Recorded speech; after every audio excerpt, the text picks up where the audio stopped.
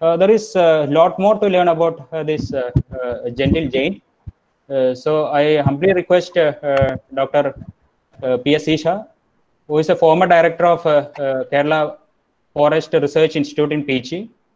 He's a veteran in this field of wildlife and conservation over the last 35 years, and he has a lot of research and experience in the field.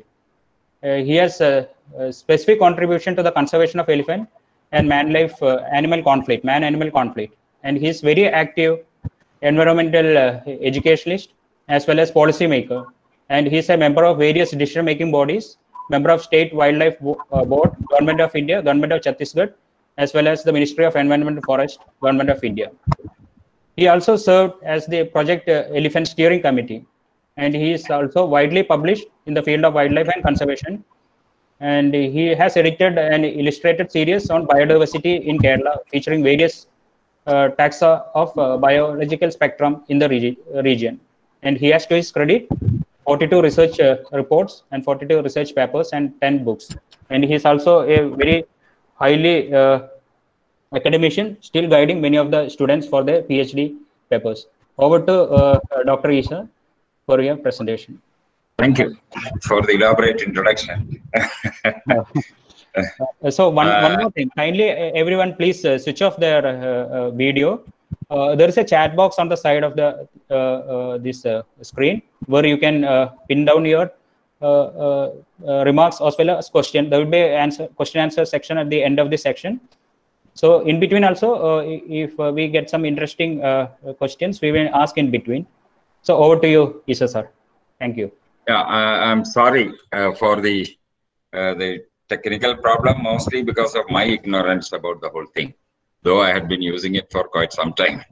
I think before, instead of going on the other aspects of it, let us come to the topic. I was thinking, of course, the Aranek has given a sexy title to the talk. But of course, elephant conservation issues and challenges, basically that will tell the whatever has been mentioned by the in the title by Aranek. Now, I think we should start with the question of why elephants. Elephants, I think, as Dr. Rajiv said, it is the largest land animal. Probably you can say that African elephant is the largest, and because of the shape, size, and to the intelligence, we have an attraction towards this particular animal. In India, we consider it as a heritage animal, and it is a keystone species. Keystone species means it helps in maintaining the ecosystem, contributing to the survival of other species in the system. And then another aspect is, this is an animal which requires larger areas, and by conserving the larger area, we are promoting, we are making sure that we are conserving the entire biodiversity. So that way also it is one of the most important thing. The other part is that it's a landscape architect. So that means it is actually making some alterations in the habitat, so that other animals and other groups of animals are also benefited. So this is just to say as an introduction, and I would straight away go to the aspects of it. Now, if you look at the elephants of the world, we have earlier we used to say that in general we say that we have African elephant and Asian elephant. Among the African elephants, we used to have only Loxodonta africana, and there was a Loxodonta africana and Loxodonta africana cyclotis. Now, with the various studies and genetic studies and with so many other supporting evidences, it has been, it is divided into two species instead of two subspecies. So we have the African elephant, the Loxodonta cyclotis, and the African bush elephant. This is African forest elephant, and we have the African bush elephant, the Loxodonta africana. So we are living it there. Now the Indian elephant. Among the Indian elephant, we have Elephas maximus indicus, which we call the mainland elephants, and we have the Sri Lankan elephant, or Elephas maximus. And then Sumatran elephant, again an island, Elephas maximus sumatranus, and Bornean elephants, Elephas maximus borneensis. The difference between these two are not much, except probably that Sumatran elephant has 20 ribs instead of 19 ribs when compared to other elephant species or subspecies. Now, Bornean elephant was recently added as a subspecies because earlier it is famously known as a dwarf elephants, though it is not that dwarf. But then later the studies, with molecular evidences suggested that it deserves a level of it deserves the status of a subspecies. So Elephas maximus borneensis has been erected. So we have now 4 subspecies of elephants, Asian elephants, mostly the islands of Borneo, islands of Sumatra, islands of Sri Lanka, and then the mainland. That is the Elephas maximus indicus. Now let us look at certain characteristic features of these things, these elephants. It is also known as pachyderm. Pachyderm. There are 2 animals under the category of pachyderm. In fact, there is a journal also called Pachyderm. You can access internet and then download a lot of interesting articles on elephants and rhinoceros. So pachyderm pachyderm means thick-skinned. And but when you say thick-skinned, doesn't mean that it has a uniformly thickness. Thickness is uniformly the same everywhere. If it is on the inside the ears and around mouth and anus, it is paper thin. And only at the back, it's about 2.5 centimeters around the back and then some other parts. But it is very sensitive, like our skin. It is very sensitive and it is with a rich nerve supply. The other aspect, which has some relevance when it comes to the management of elephants in captivity, it doesn't have a sweat gland.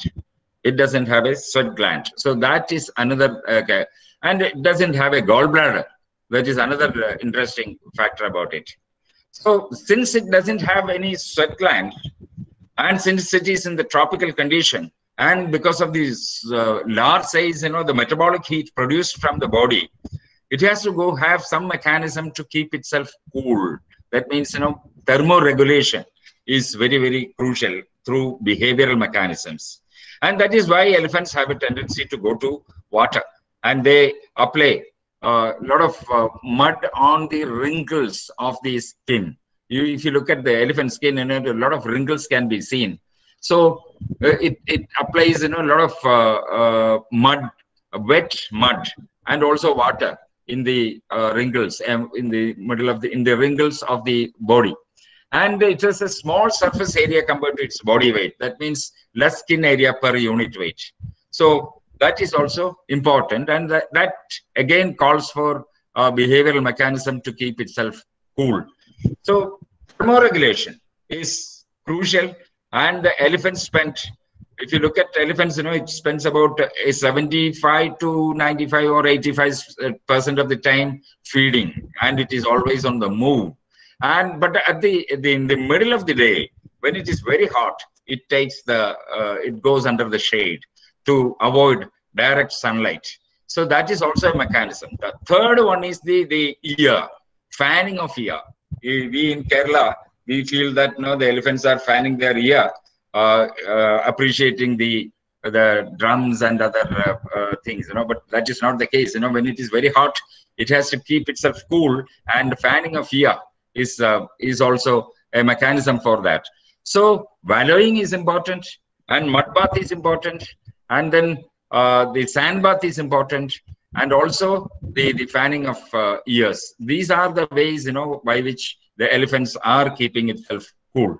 Now the trunk is another versatile organ of the elephant, and which definitely is another attraction for the animal. That is where we said the shape of the animal is also interesting.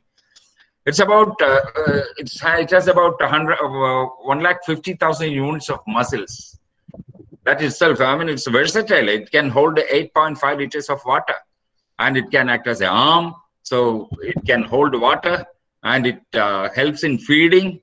So, and also on defense. It's also a part of the defensive mechanism. So you have the trunk, that is important, interesting. And if you look at the dentition, there are two upper incisors. And before we go into that, the third upper incisor is the tusk. It is the third upper incisor is modified into tusk. So that too only in the males. And in African elephants, you have both the males and females with the tusks. And among the males in Asia, we have a good number of males without tusk, which we call makana, mora in Malayalam, makana. Whether these makanas are breeding true, yes, they breed true, and they have even in at least in captivity, we have very clear evidences that it gives it has fathered a very good tusker. So that is also there. And now two upper incisors, 12 deciduous premolars and 12 molars. So a newborn will have 2/3 in one quadrant and then horizontally replaced like a conveyor belt. This is a most interesting part of it. Like a conveyor belt, it is pushing.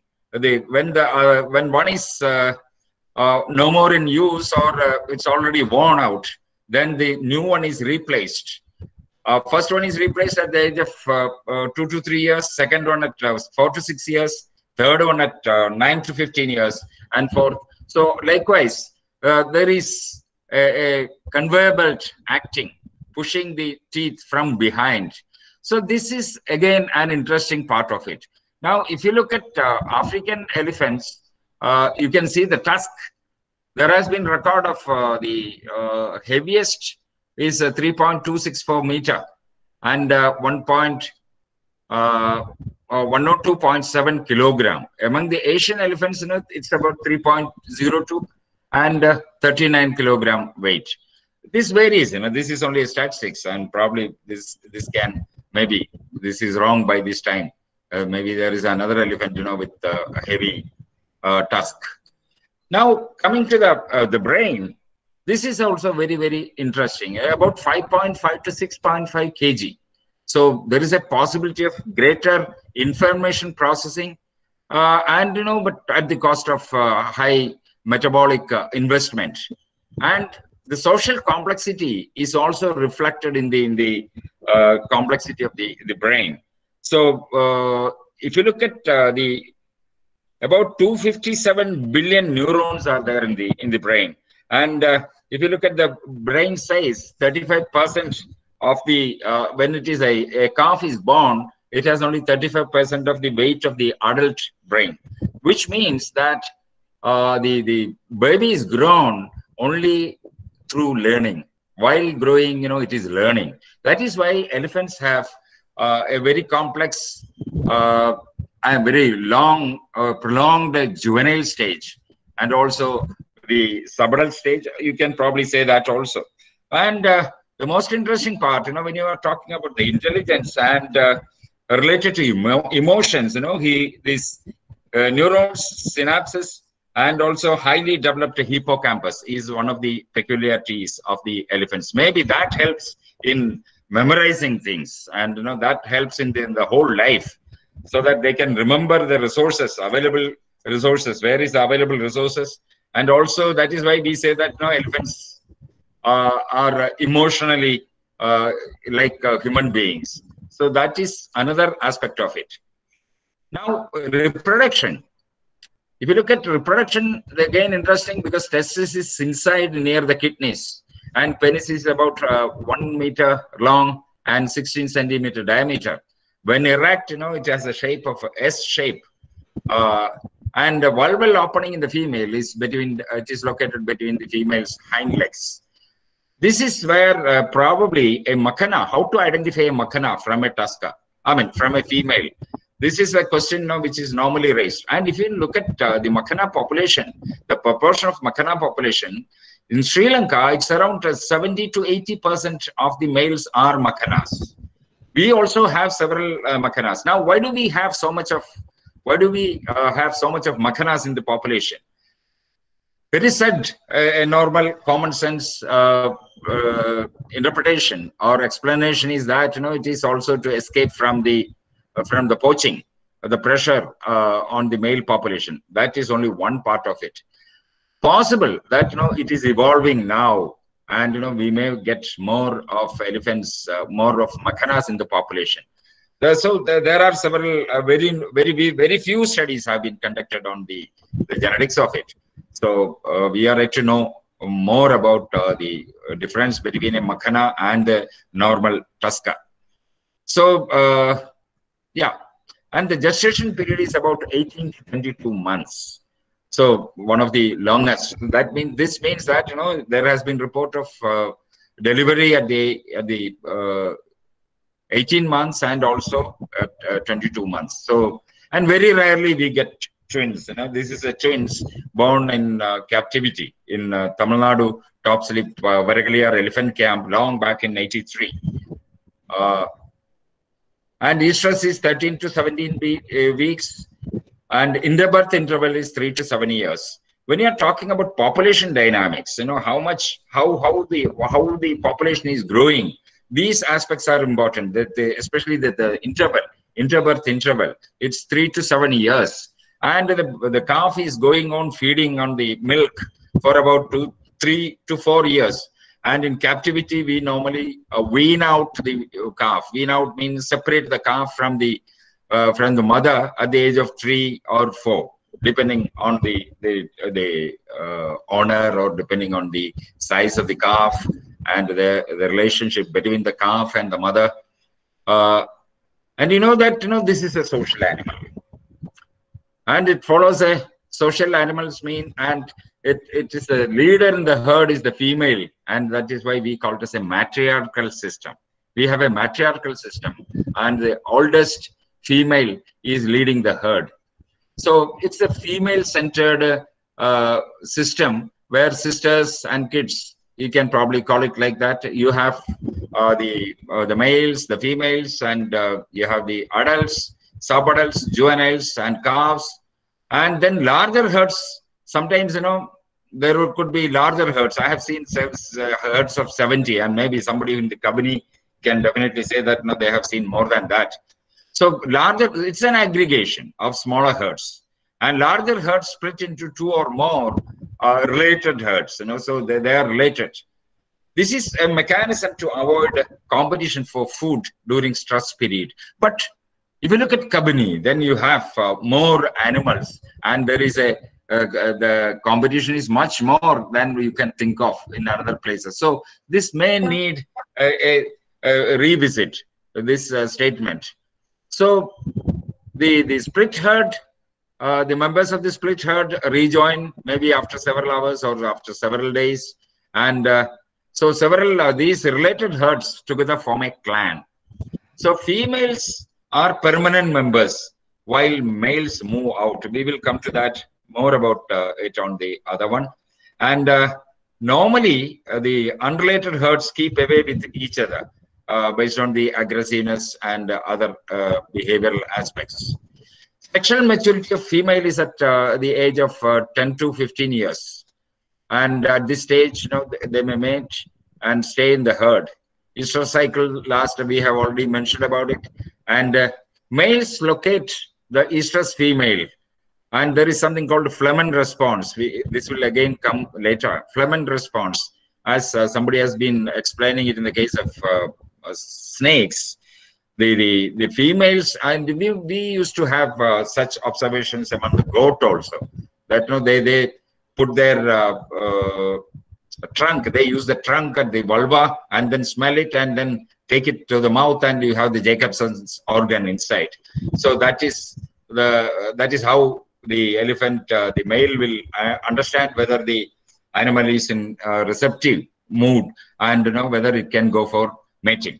So the normal sex ratio of this is something very interesting. We will come to that again, because skewed sex ratio is one of the topics which is being debated and which is being discussed in several places. So where do they give birth? They can be mostly within the herd, but sometimes they just move away from the herd also. So about the calves, At the birth, it is about 90 to 100 kilogram, and uh, a male calf is slightly heavier with about 120 kilogram possibilities. So relatively short trunk, and it's very interesting to make up observe the baby, the calf, just waving the trunk, and not knowing what to do exactly with that. So tigers and crocodiles are threat to elephant calves. Wherever there is a calf with the herd, definitely you can see the pug mark behind the herd. Pug mark of a tiger. So that is a very good possibility. And in African conditions, you must have seen the movies, where the crocodiles are going for elephants. So within 6 years, the calves grow faster and weigh up to 110. And 3 to 5 years, it can suckle. And sometimes you can see the care of the calf is the business of the complete herd. So it's not just the mother. If the mother is slightly moving out from the group for feeding or something, then definitely others will take care of allow mothering. That is what is known as allow mothering. So that is something very interesting, and it gives a better protection to the calf. So calf is the honor owned by everybody in the herd. So sometimes you can see the mothers they give access to other baby also from their herd. So that's again very interesting fact about this. And young bulls. If you look at the bulls in the herd, at the age of 10 to 15 years old, they reach sexual maturity. But at the age of around 9, they go out. They start moving out. So 9 to 10, they start moving out, and then may join herds, join a bachelor herd. So that is a possibility. And if you look at this is also because the males have to learn a lot from the other males. So there is a group. The adolescent males have to learn from the company of the adult males, and they go and make company with the bachelors. I always say that it's like human beings. Most of the males from the family will go out and make company, and they may come back, return home only late at night. So adolescent males, they are in the company of here. There is a temporary hierarchy. This is not a permanent one. So there will be a leader here, and the largest adult males form the bachelor herd. I think there was a video in social media showing some 10 or 11 bachelor herds of 10 to 11 tusks moving in Karnataka. I think it was Hosur or somewhere near Karnataka. It was there. So, but there is a problem. And if you look at human-wildlife conflict issues, you will find that, these are the bachelor herds are responsible for most of the crop riding and most of the naughty behavior. And there could be what you call habitual crop riders, habitual offenders could be there. So what is being done? I mean, this is out of context from this talk, but still, the male, the adult bull, which is considered to be the leader of the bachelor herd, will be captured and bring it to captivity, or mostly bring it to captivity. So that will break the chain, and the others will be just an obedient boy. So that's very interesting. Now, adult bulls have its own territory, like they mix with, they go from herd to herd. This is a mechanism to avoid inbreeding. If they are confined to the herd itself, there is a possibility that they will be mating with their own siblings, and they will have all the problems of inbreeding. So genetic problems will come there. And then most of the elephants, they come to must at the age of 15 or 20 years. We have in attention captivity, we say that we have a pre-must period when the temporal gland is swollen, and then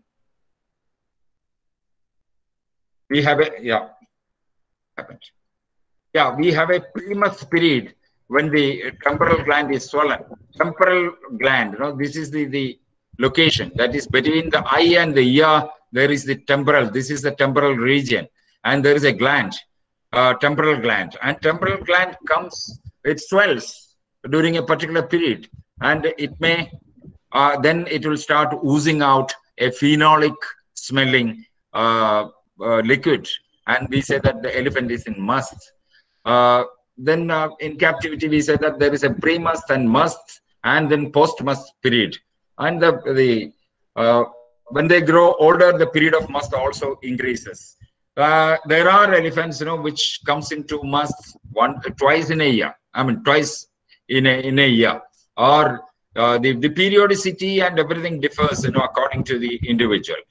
Now, must males will wander in search of the estrus females. And so there is a lot of energy spent for that, and spent less time for feeding and more time on moving. And there is a possibility that they are considered to be the dominant one. And the possibility of mating by a must elephant is much more than a non-must male elephant. So it is considered to be more aggressive, but there are cases. Say there was an elephant called IG, Inspector General of Elephants, in '81. When I went to Tamil Nadu elephant camp near Topslip, this IG was in must, and at that time it was 65 years old. And this fellow, on the top of this IG, which was in must, there was a boy sitting, around a 6 to 7 year old boy, the son of a Mahavat, sitting and controlling the elephant and taking it to water for bathing. That was very, very interesting and something new to me, because we used to see the elephants in captivity here.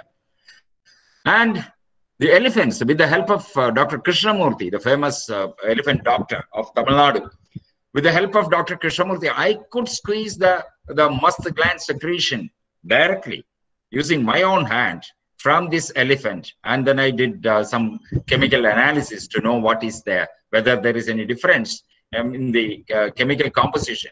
Where in the must gland secretion of African elephant and Asian, there was not volatiles. I was looking at the volatiles. Now, what is the purpose of this? It is acting as a pheromone. It's a sort of chemical communication, and you can see these animals, moving and then occasionally rubbing on the trees or branches. It is basically advertising that I am here and I am the dominant. And always the dominant males in must, the males, the must elephants in when they're the dominance is definitely accepted by other animals. So what I said is that the males in must need not be aggressive. There was an elephant in, I think it is still there in Trichur, which was not aggressive during must, but a fear is there among the Mahavat that an elephant in must is not approachable. So that's a problem. And if you look at the size, the must elephants with a large size, is definitely a problem. I had another experience in Wayanad when we were trying to capture an elephant, a male elephant, and then go for fixing radio transmitter, that is a radio collar. This was in, I think it was in the beginning of 2000. And we were using an elephant called a Mudumalayan, which is considered to be a kunki. Kunki means, the elephant which is trained to capture elephant from the wild. So we were damn sure, and we were happy that we have Mudumalayan with us. So if anything goes wrong, that fellow will take care of us. And there was a veterinarian, and there was a research fellow of mine who was sitting on the top of Mudumalayan while moving. And suddenly Mudumalayan started running, and he started to retreat. We didn't know exactly what was happening, and suddenly we saw that there was an elephant in must. So an elephant in must is feared even by the very well-trained kunki. So that's the power of a must elephant, even in the wild. So that's a possibility.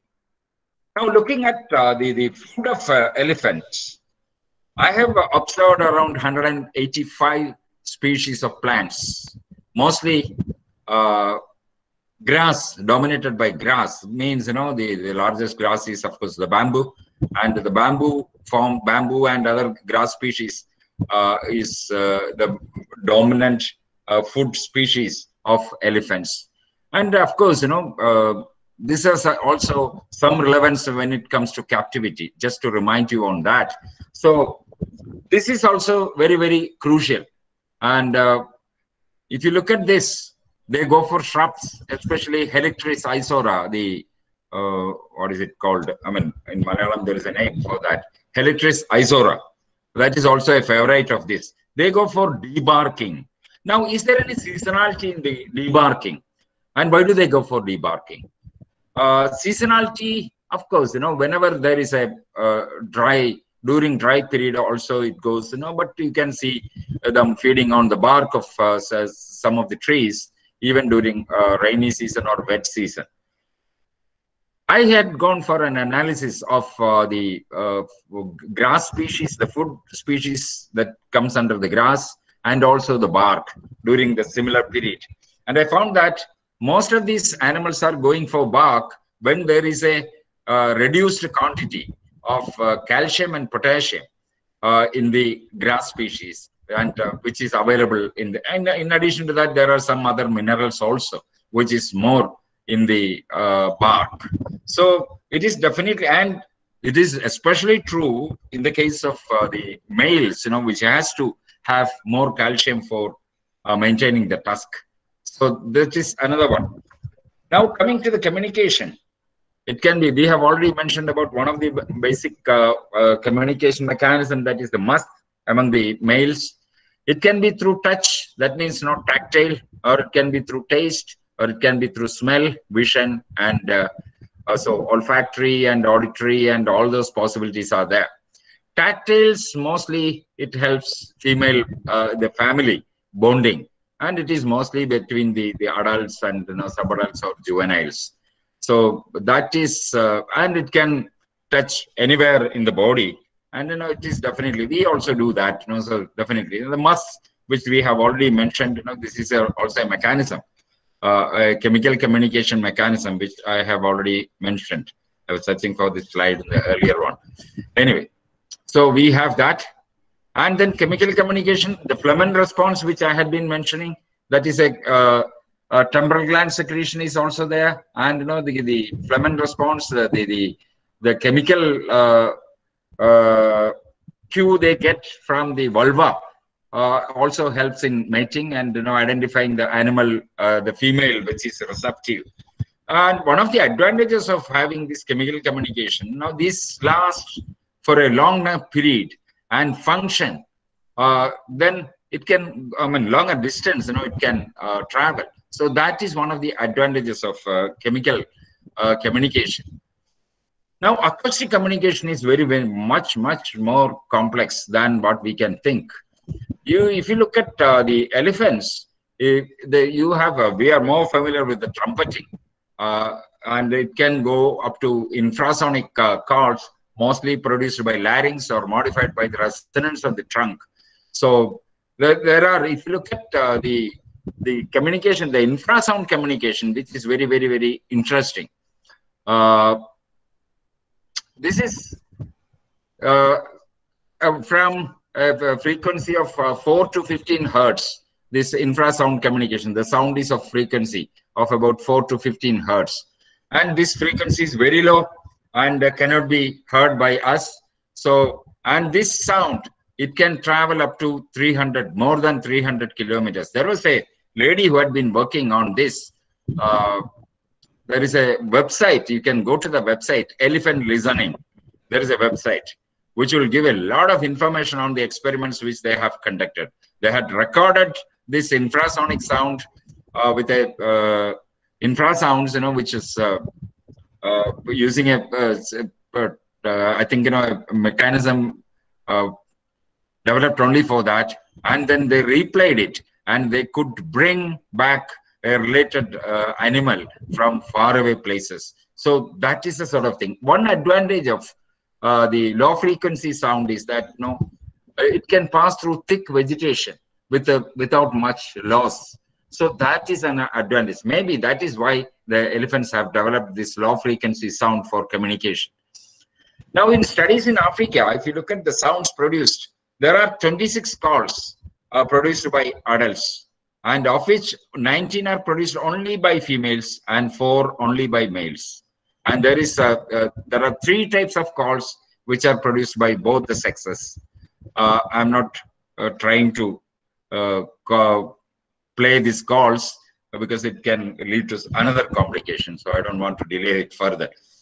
Now, how much area is required? So you have the chemical communication, and you have the auditory communication, and you have the tactile communication. Now, whoever is actually observing an elephant herd in the wild, you will see that the herd, without any touch, without any other sound mechanism, we will see that they move together all on a sudden, and they stop all on a sudden. All these are happening because of the infrasound communication. So there is a communication without our knowledge, or which we cannot hear.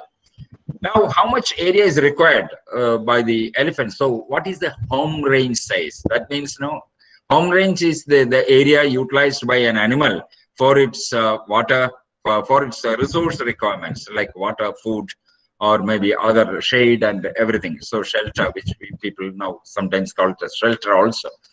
So there had been some studies in different places to see how much area is required. But from these studies only we come to know that elephants are vagabonds. They move a lot, and they need larger areas. And if they remain in one area, there are studies from Africa where the elephants have converted their own habitat into deserts without, killing all the plant resources available, and the elephants have to starve and they go for crop riding. So there are such observations from Africa. In our case, such studies have not been, such observations have, observations have not yielded such results. But if you look at this, annual and seasonal home range size had been studied in Rajaji National Park, and now Rajaji Tiger Reserve in Uttarakhand, where they have found that the males have around annual home range is around 200, and that means the males are moving a lot, even during wet season and also the other seasons. And the females are using only 34 square kilometers. So that's a sort of range used. Now we will come to the other aspect of it. Now, if you look at here, you will see that in Mudumale, I think Mudumale was the first place to go for a study on home range using radio collar, and we had very interesting experiences from that at the time of radio collaring in Mudumale. This was in 90s, and Priyanka, they have named the herd also now, from which they had radio collared one female, and Harini, and then the Wendy, and Salimari, a sub-adult male, and then Admiral, an adult male. Now, all these observations have shown that it uses, say, for example, the herds are using 623.4 square kilometers, and in another, it is 799. So it has something to do with the herd size and also the resource availability. So this is the sort of observations. And surprisingly, the adult male Admiral was using only 210.6 square kilometers. That means it was much smaller. But a herd which was radio collared in Mudumale was later recorded from Anagati. So and also from our from nearer to Attapadi, we have seen that. And I have seen an elephant with a radio collar, which was not functional, which was no more functional in Wayanad, in the interior of Wayanad. I have seen that. So this has something to do. This is very interesting. Why the sub-adult male has larger herds, larger area home range size, and the Admiral has only 210. Maybe because it has something to do with the density. I will call it as density dependent to some extent. And then our study in my study is in Parambiculam, out of 226 locations. That means 226 observations, 226 days I have sighted these animals. 124.3 square kilometer. In another one, we had 156.6 square kilometer. Now, what are the factors that is affecting the home range size? I found at least in Parambiculam, and the similar observations are made from other places also. With the dry season approaching, the animals are confined to nearer to the water holes. That means water is an important factor deciding on the home range size. And as the monsoon sets in, and when it starts raining, the animal starts moving away from the water hole, because there is definitely availability of water all over the places. Second factor is the food availability. If you look at the dry areas or moist, if you look at say the areas, the conservation areas with more of evergreen forest, the animal has to travel a lot in search of food, because elephants have a preference for dry deciduous and moist deciduous forest with a lot of grass undergrowth, and also it has enough food in those areas in such vegetations. Whereas in the case of in the evergreens, it doesn't have that much food, so it has to travel a lot. So it depends on the water availability and depends on the vegetation types. So the home range size varies according to the vegetation types and according to the water availability in that particular area. So this is something very, very interesting, and a lot of these have been used. Recently there had been some studies in some animals were radio collared in doesn't move. Yeah, in Wayanad also. Now this means that elephants need larger area. This can be taken as a reason to conserve, because if you are conserving larger areas, you are conserving a larger part of the biodiversity in that area. So elephants need larger areas for its day-to-day requirement, for its resources, for food, water, and other resources. So this is one of the reasons, to say that the elephants should have more disturbance-free, contiguous elephant habitat for conservation. Now, what is the status of the elephants in the wild? Presently, it is found in 13, we call it as the range states of elephant range states, and estimate is around 40 to 47,000. Let us say that we will have now around 47 to 50,000 all over Asia. This is likely, I have to update it.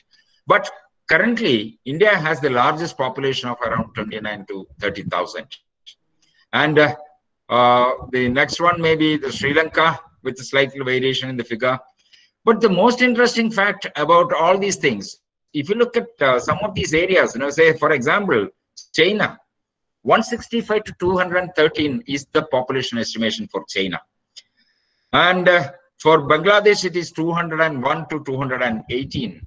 And if you look at Cambodia, around 1,000. This is not based on a scientifically sound estimate. We can probably call that some of these places have only guesstimates.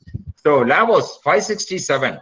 So what is the status of these things? What is the long-term conservation possibilities for these populations? With such small population, we have something called minimum viable population. For any species, we need a minimum viable population. In the case of mammals, we say that we should have a minimum of 500 in different herds or different groups. So, and with an ideal sex ratio of 1:1. This is another conditions. So, if you look at most of these, the chances of conserving these animals in some of these range state is definitely very bad. This will tell you exactly what is the situation. This is our the best population. We can say that Asian elephant distribution, and this is a South Indian population, and we have the the northwest population and we have this central India, or probably we can call it as East India population, and then Northeast population, and we have, and this is Sumatra.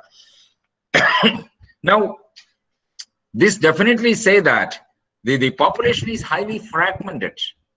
The population doesn't have larger contiguous areas for long-term conservation. This is, I will again call it as only a potato map, because if you visit some of these areas again, this will be, you will see that it is further fragmented. It is further fragmented, and some of the populations are further isolated. When I went to Sumatra to make an assessment for International Fund for Animal Welfare, to make an assessment of elephant population and requirements in Sumatra, I found one forest officer came and told me that, oh, we have a population. I said, how many are there? 2. That's all.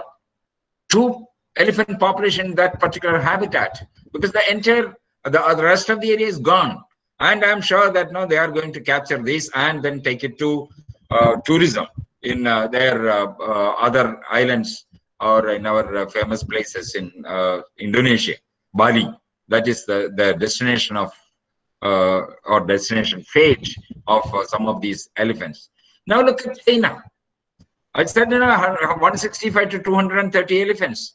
Here, this is in Yunnan Reserve. That means in the southern part of China, you have the elephant population. Historical range say that no, it was here, and it was here. But currently, we have only these. So these 165 to 230, say, let us say that around 200 elephants are in 5 populations, and we don't know what exactly is going to happen, especially in China, where there is a lot of demand for the ivory, and even for the meat, and for the skin. So everything is there. Now Bangladesh, we have some connection through Meghalaya to Bangladesh. So elephant movement is there between Bangladesh and Meghalaya, with some problems, because we have also gone for fencing of the boundary, but still elephants manage. And here also around 200 to 250 elephants. Say, let us see, these are the areas of elephant distribution. A lot of issues are there, and more of these are again going because there are movements of refugees from Myanmar, and then clearing these areas to accommodate the refugees from Myanmar, the Rohingya. So that is also one of the issues. Now Bhutan, of course, has something very interesting, because it has some connectivity with the Manas Tiger Reserve of India, and in most of the areas, they have connectivity with India. So that way, even the population, even if the population is small, and even if the population is confined to certain areas, there is a possibility of at least 1 or 2 populations for long-term survival. Elephant distribution in Sri Lanka, this is again very interesting, because the elephant distribution is here. You can see because of the civil war and the issues there, they have lost not only elephants, they have lost a lot of elephant areas, habitat. So there is a problem there, but they are currently making an attempt to bring it back to the normal state. Hopefully they will do that.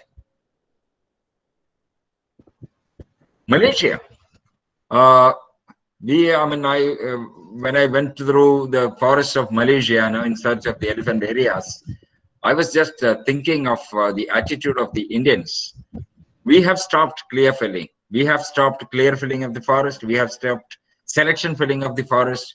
And we said, okay, we will meet our requirement from the Malaysian timber. So we are actually promoting conversion of elephant habitat and wildlife habitat in Malaysia. So this is the distribution of elephants.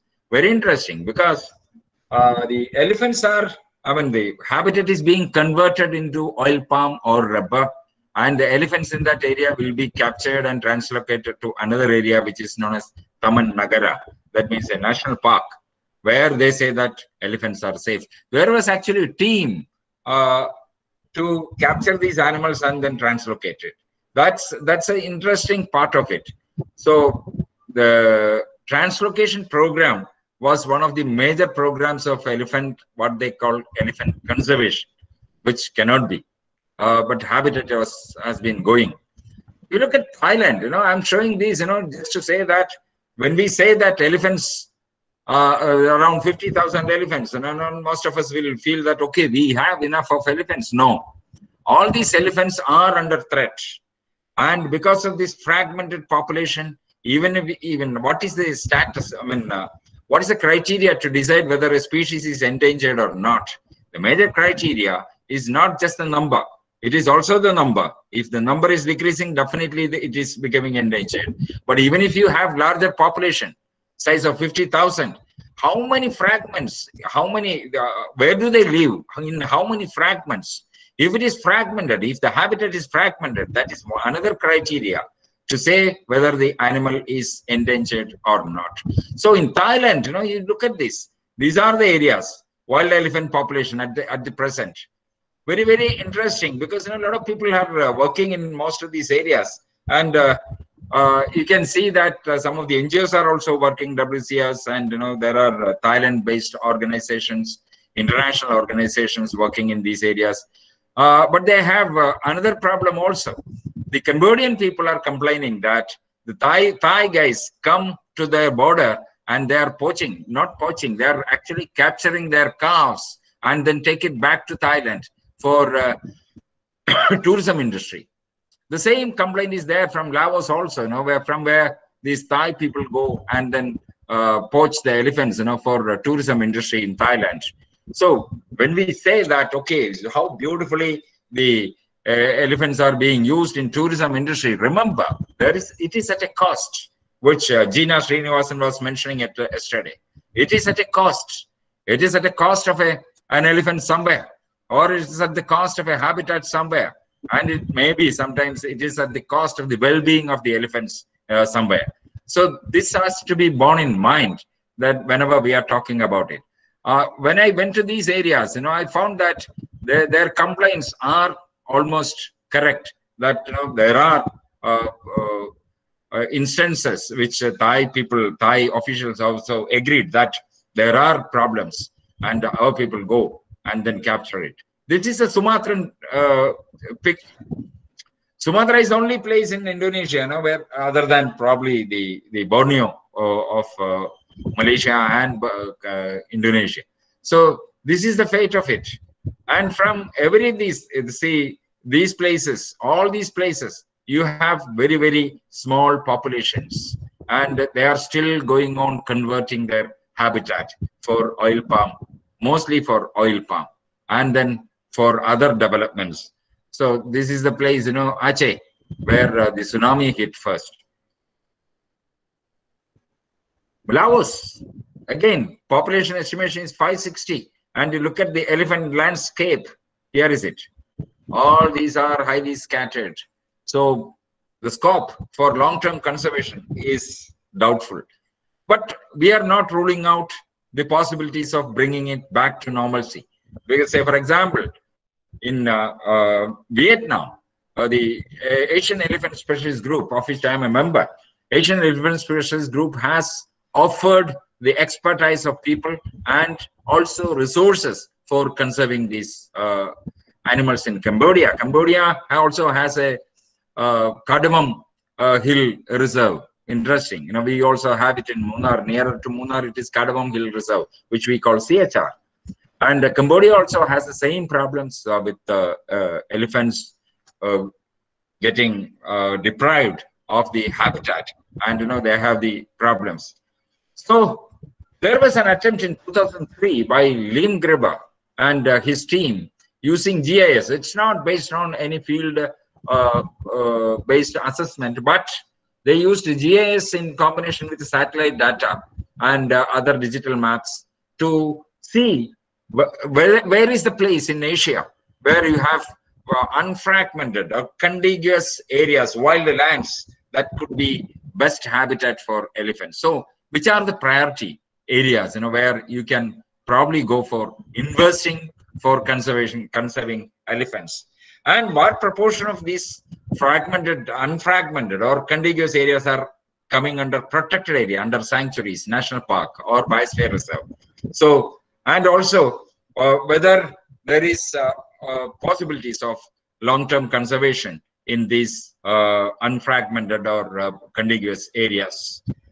There are a few assumptions, when they considered this. One is definitely that long-term elephant conservation requires large wild lands. We have seen that the elephants need larger areas, for conservation. And elephants live in a variety of wild land habitats. That means, they are adapted to a different type of habitat, though with a preference for deciduous forests and grasslands. And then frequent fire is an indicator of disturbance and increased human activity. That means frequent fire, they have considered as a negative point while considering the areas for long-term conservation. Linear infrastructure, meaning the roads, the rails, and other intrusions into the wilderness, has been considered as an indicator of human development, which is leading to fragmentation of wildlands. And the smaller or more fragmented wildland area are less suitable for elephants. That means only very few can be supported. Very few elephants can be supported by smaller fragments. So, which means that that also may not be considered for a long-term conservation. Now, what is the outcome of that study? The outcome is that the largest single population of elephants in the whole of Asia is in South India. That is starting from Brahmagiri to Eastern Ghats, comprising Nilgiris of Tamil Nadu, Bandipura, Nagarhole, Wayanad. Then Nilgiris include definitely the Mudumale, and then BRT, which is a tiger reserve, Biligiri Rangasamy Temple Sanctuary or Tiger Reserve, and Satyamangalam, Kollegal, Hosur, Dharmapuri. This is the largest area with around 12,600 square kilometers and has a large area under protection. That means we have a number of protected areas. Protected area means, the sanctuaries, national parks. And this is also having diverse vegetation types, starting from the scrub jungles through the deciduous forest to the evergreens and up to the grassland shola systems of Nilgiris. So diversity of vegetation and the extent of area, and then you have the larger number of protected areas and around 6,300 elephants. So this is the best, and you have a minimum viable population, and you have a larger critical minimum area. Everything is assured here. But even within this, say, at least in some places in Wayanad and in some places in Satyamangalam and other places, we do have the pressure from the development, and we do have pressure from the settlements. But still, this is considered to be one of the best, and probably that is our concern, that we should remain, or we should retain the status of having the largest single population and the largest elephant habitat in the whole of Asia. Now, what is the other challenge? Definitely, I had been mentioning all over and over that the habitat conversion and leading to urbanization, especially in hilly areas and in other places, even in other places also. So this is from Nagaland. You can see that urbanization, they are encroaching.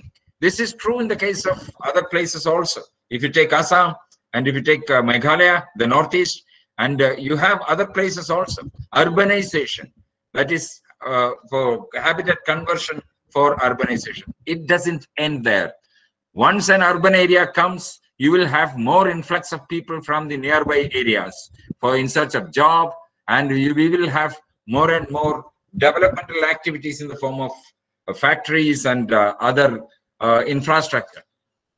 Habitat conversion for industrial purpose, I've been mentioning about this. This is definitely from Malaysia, where they are converting most of these areas into the oil palm industry, and we are also responsible. We are the consumers of very good quantity of oil palm. Palm oil.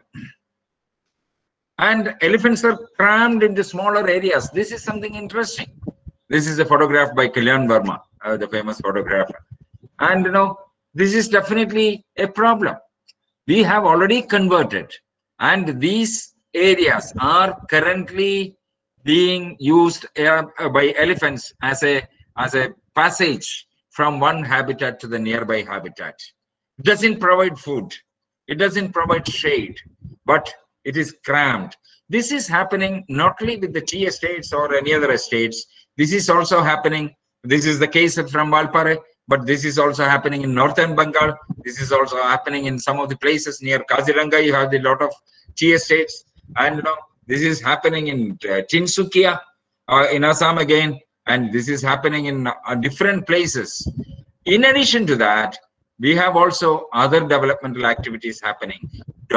Human-dominated landscapes like Attapadi in Kerala. Human-dominated landscapes. Whether it is of the elephants or whether it is of the human beings, nobody knows. Everybody has a feeling that it is mine. Elephants also feel that it is mine. And that is why you have more problems in areas like Attapadi or like Muna. We have such issues. So elephants are just using these areas for passage. Now, land use and land cover change. If you look at the changes in land use practices, this is an example from Devikulam, where you have the problems of human-wildlife conflict in Anairangal. That means this is nearer to Munnar. On the way from Munnar to Shantambara, you will see Anairangal Reservoir, where the government of Kerala has gone for promoting tourism. Yes. So it's a very, very difficult situation now. You have to be very careful when you are thinking about tourism, and that too in the name of eco-tourism, which need not be eco-tourism. It's only an echo you are calling. Now, this is a 1975 map of this particular area, the land use map of Devikulam and adjacent areas. This is 1995. If you look at this, it is gone. Most of these areas have come under either plantation by government, plantation by private people, and then agricultural areas. So there is a lot of change happening in this area. And by 2015, complete fragmentation. So fragmentation of natural habitat.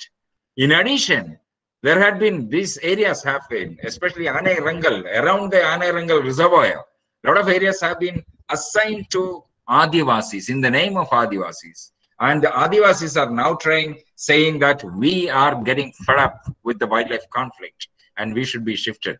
So we are, if you look at the land use or land cover map of any area for over a period of time, you will get the same picture. So a lot of changes in the land use has happened and fragmenting the natural habitat. And look at this, this completely gone, and you have forests only in some places, and that too discontinuous. In addition to that, you have also converted some of these areas for resorts. And resorts means further disturbance, a lot of roads to the resorts and a lot of movement during day and night. So what happens then? Are we not supposed to connect these fragments? You have a fragment here, a larger habitat, you have another larger habitat here. And this is the only connecting link you have.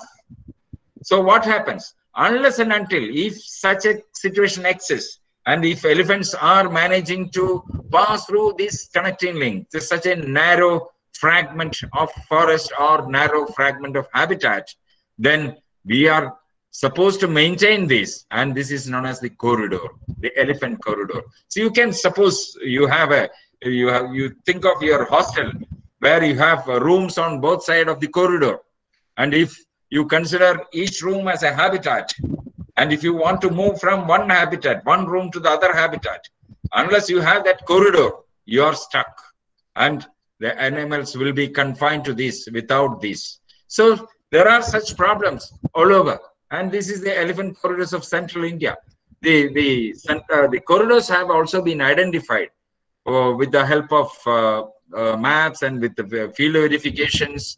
And there is a book called Right of Passage, with the Wildlife Trust of India has published, and I used to be the author of the first edition, and then identified or recognized, approved by the Project Elephant Steering Committee. And Supreme Court said there should be enough action to protect, to give legal protection to these corridors so that further developments that do not happen and the elephants can move freely through these identified elephant corridors. This is the North and West Bengal. The number of corridor is also an indication of fragmentation, the extent of fragmentation. You can see this very, very interesting, because the more the more the development is happening, the more the fragmentation and the more number of elephant corridors. This is in a part of South India, in Tamil Nadu, and part of Karnataka, and we have it in Kerala also. Some of these corridors have been identified. In some cases, we have been successful to secure these corridors through acquisition, and in some cases by dialogue with the people. And deforestation, so traditional practices.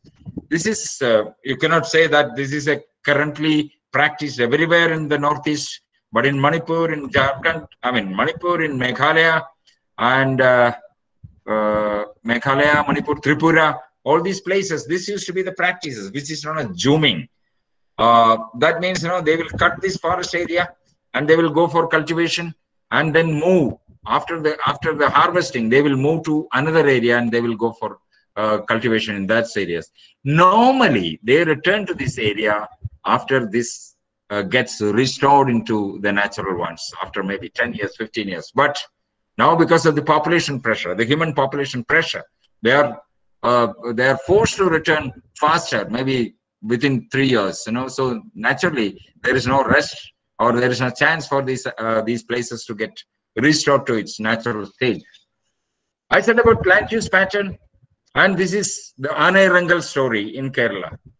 This is the place, where Anairangal means, definitely you can understand from the name itself.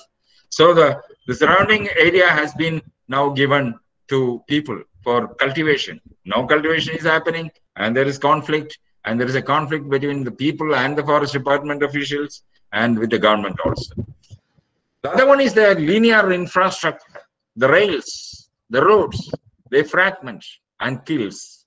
This is some of the tragedy stories. This mostly it is happening in northern Bengal, and then rarely happens in Walayar, places like Walayar in Kerala, very, very rarely compared to Assam. It used to be a common feature in Rajaji National Park, but there was an intervention and there had been a lot of work being done and looked at the reasons why the elephants cross, and this problem was solved with the help of both the railway and with the forest department.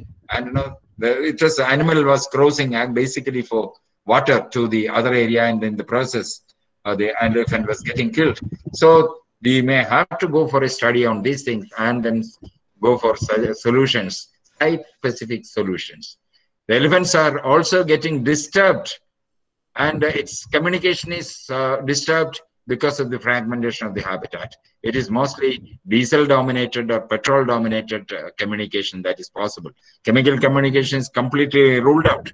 And the other thing is, this is the other issue which we have. So a lot of issues are happening. Development projects. I don't say that this is a rule, but this happens, especially in areas where you have careless implementation and nobody is bothered about the maintenance. From the power line, the elephants are getting killed, electrocuted. I don't say that it is purposefully done, but careless. So you can probably call it as a purposeful.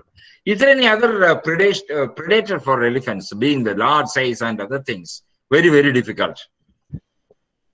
This is a camera trap picture got from Silent Valley.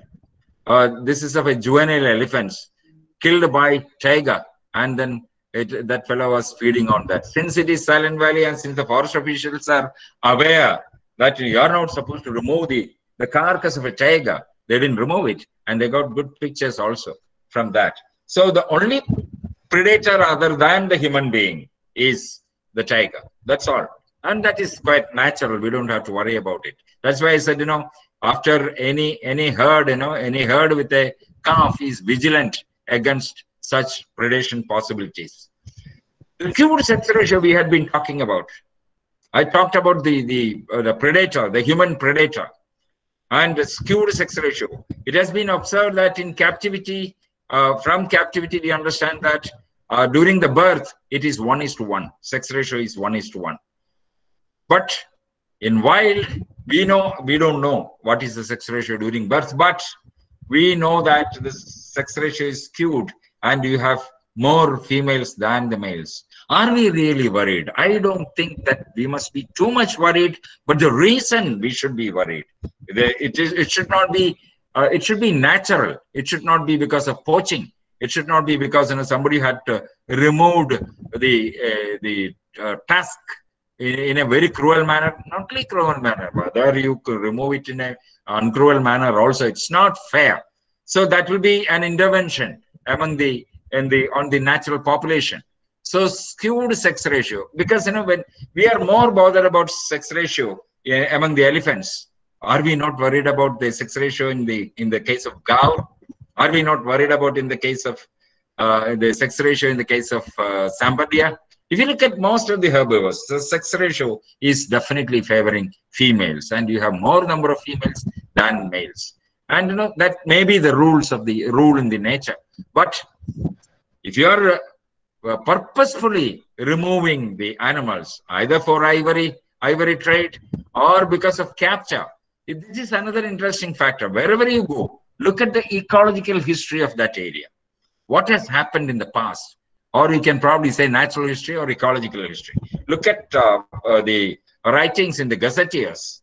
Look at the books written by other people. So the olden British days, how many people a lot of people have written their observations.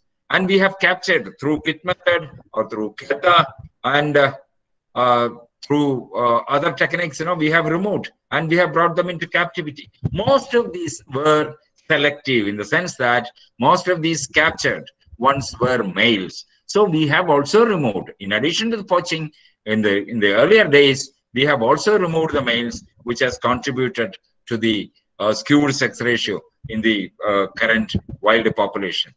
Civil wars have created problem. This is definitely from Indonesia, from Sri Lanka, and also from, I have some photographs from Malaysia also, where the mines kept by. We are actually going for snare in Kerala and other places, but they keep a mine actually in some of these places to protect their crops, especially the oil palm industry. The most interesting part, or a major threat currently, is the trade in elephant skin. This is a major problem because earlier we thought it's only the males which has been threatened because of the presence of the tusk, or maybe tusks, which you can find among the females or among the makana. But nowadays elephants are being killed in Myanmar and other places, other countries, for the trade in elephant skin, and they go for making pendants from skin, elephant skin. And you can see here beads have been made, tissues, and the skin is being removed, and they use it for this, for making this. There is a lot of demand, and interestingly, there was websites selling such products in Chinese. So in one of our meetings of Asian Elephant Specialist Group, there was a debate, and the official representatives from China protested, saying that no, we don't promote, and these are all allegations, and we deny it. But fact is fact. Still, it is happening. And nowadays, such the people who had been working on elephant trade, skin trade in such Myanmar and other places are banned by China from entering their areas. So this is also happening in our places. There is a problem like herpes virus. This is considered to be a new generation disease, which is reported even from the wild. Earlier, it was most of the reports were from captivity. Now, veterinarians working on herpes virus fear that there is a possibility of more and more diseases, emerging diseases among the elephants. This could be because of several anthropogenic pressure, according to them. Maybe further explorations are required. Human-elephant conflict or elephant-human conflict, whatever you call it, or human-elephant interaction, and the negative interaction is called a conflict, which leads to loss of crops, loss of property, and loss of human life also.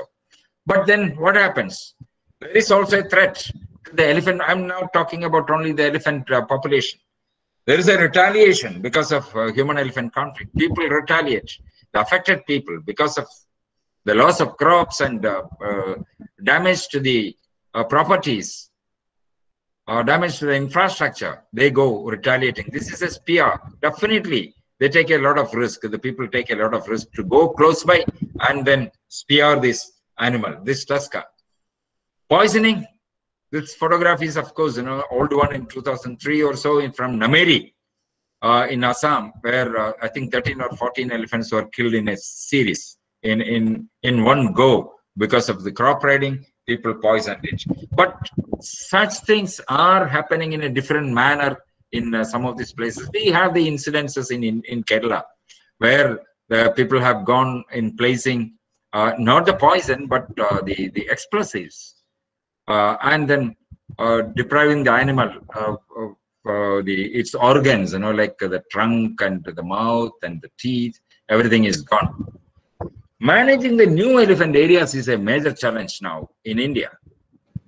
New areas means there had been, if you look at the history of these places, again, I'm talking about the ecological history and the natural history and maybe capture history. We may have to look at it.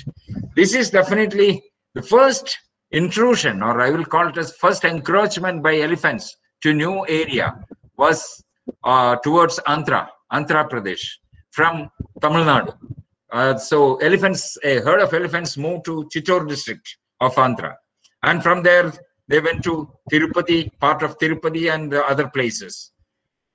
And that time the chief minister of N.T. Ramarao, he said, Ganesha is coming and it is a good omen, so let us welcome the elephants. It was a good move, but people who are not familiar with the wild elephants, they started going to the elephants, with fruits and coconut and everything, and some of them were blessed and went to heaven, hopefully.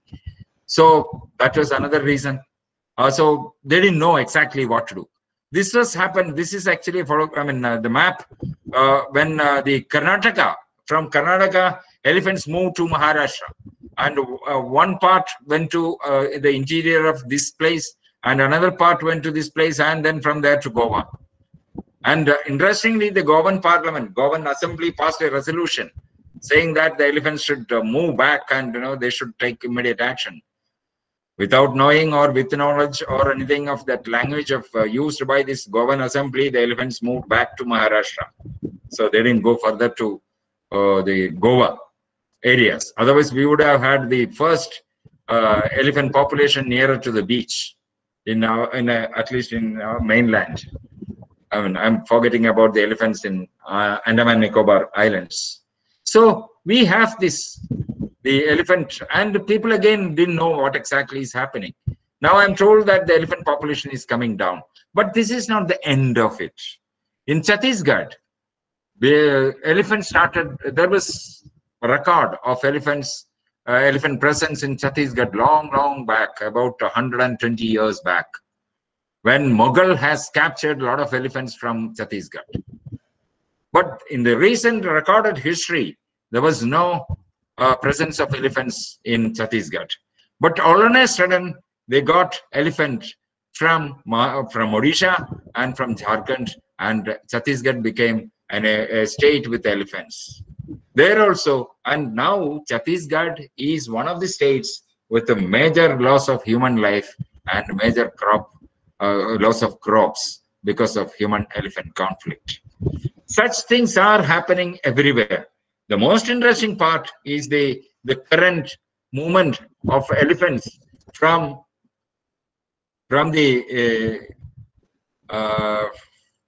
Guru Ghasidas, that is from in Chhattisgarh, Guru Ghasidas National Park and Sanjay Tiger Reserve.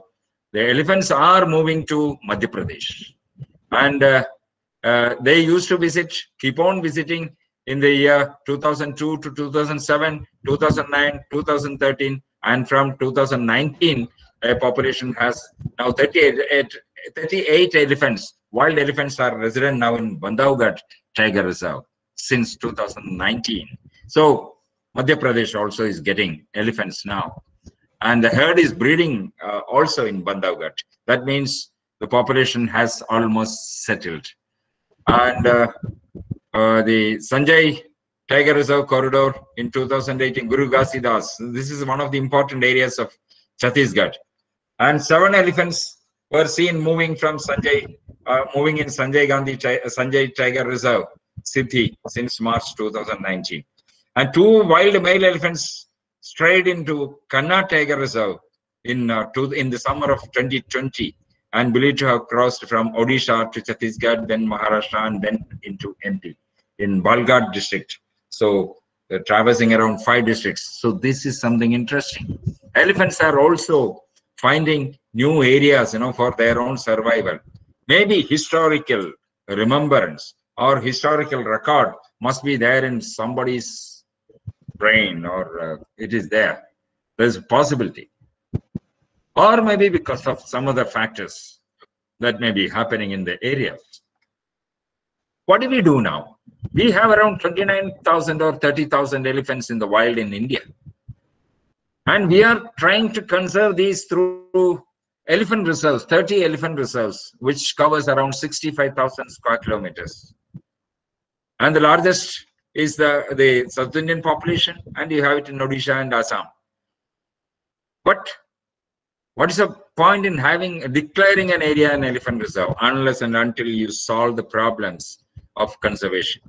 Because elephant reserve doesn't have any legal protection like wildlife sanctuary, because wildlife sanctuaries, national parks, community reserve, conservation reserve, these are declared, our tiger reserves are declared under Wildlife Protection Act 1972. And there was an amendment to include tiger reserve also under the Wildlife Protection Act. But the elephant reserves have protection only because of the status of the reserve forest. And once it starts moving out, then we have the problems also.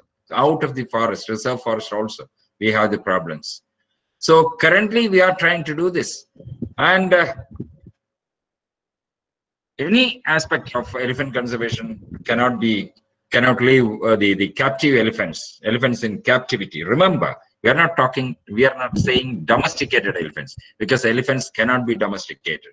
Elephants, wherever it is wild only, wild in nature, and we are keeping it in captivity.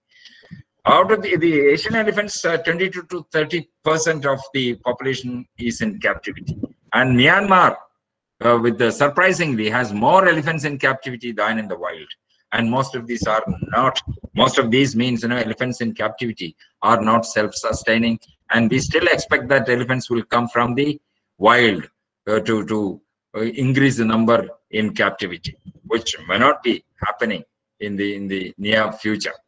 So, and we bring it, and probably the best elephant camp is in Tamil Nadu, where there is they are maintained like a herd, and there is an interaction between different sex groups, and they are left in the forest for grazing. So there is they go for different type of plants as their food, so they don't have much problem like impaction, and such foot rot or such things are not much in some of these areas.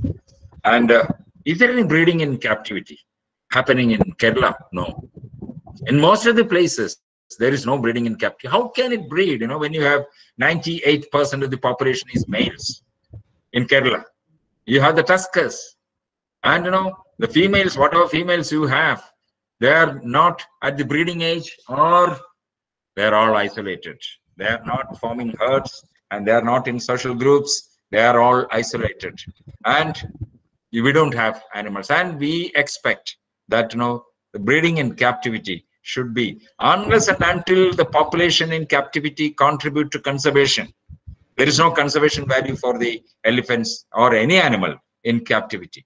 So one of the major purposes of having any animal in captivity is that they can contribute to the conservation. They can contribute to the knowledge about the elephants or any animal in captivity on its lifestyle and its requirements. And currently, this is a situation that we have. We use it in festival. Maybe to some extent, this help in conserving, but because they have a love for the elephants, but they love only the elephants in captivity. They don't have that much love for the elephants in the wild, and they are not concerned about the conservation of elephants in the wild. So this is another issue.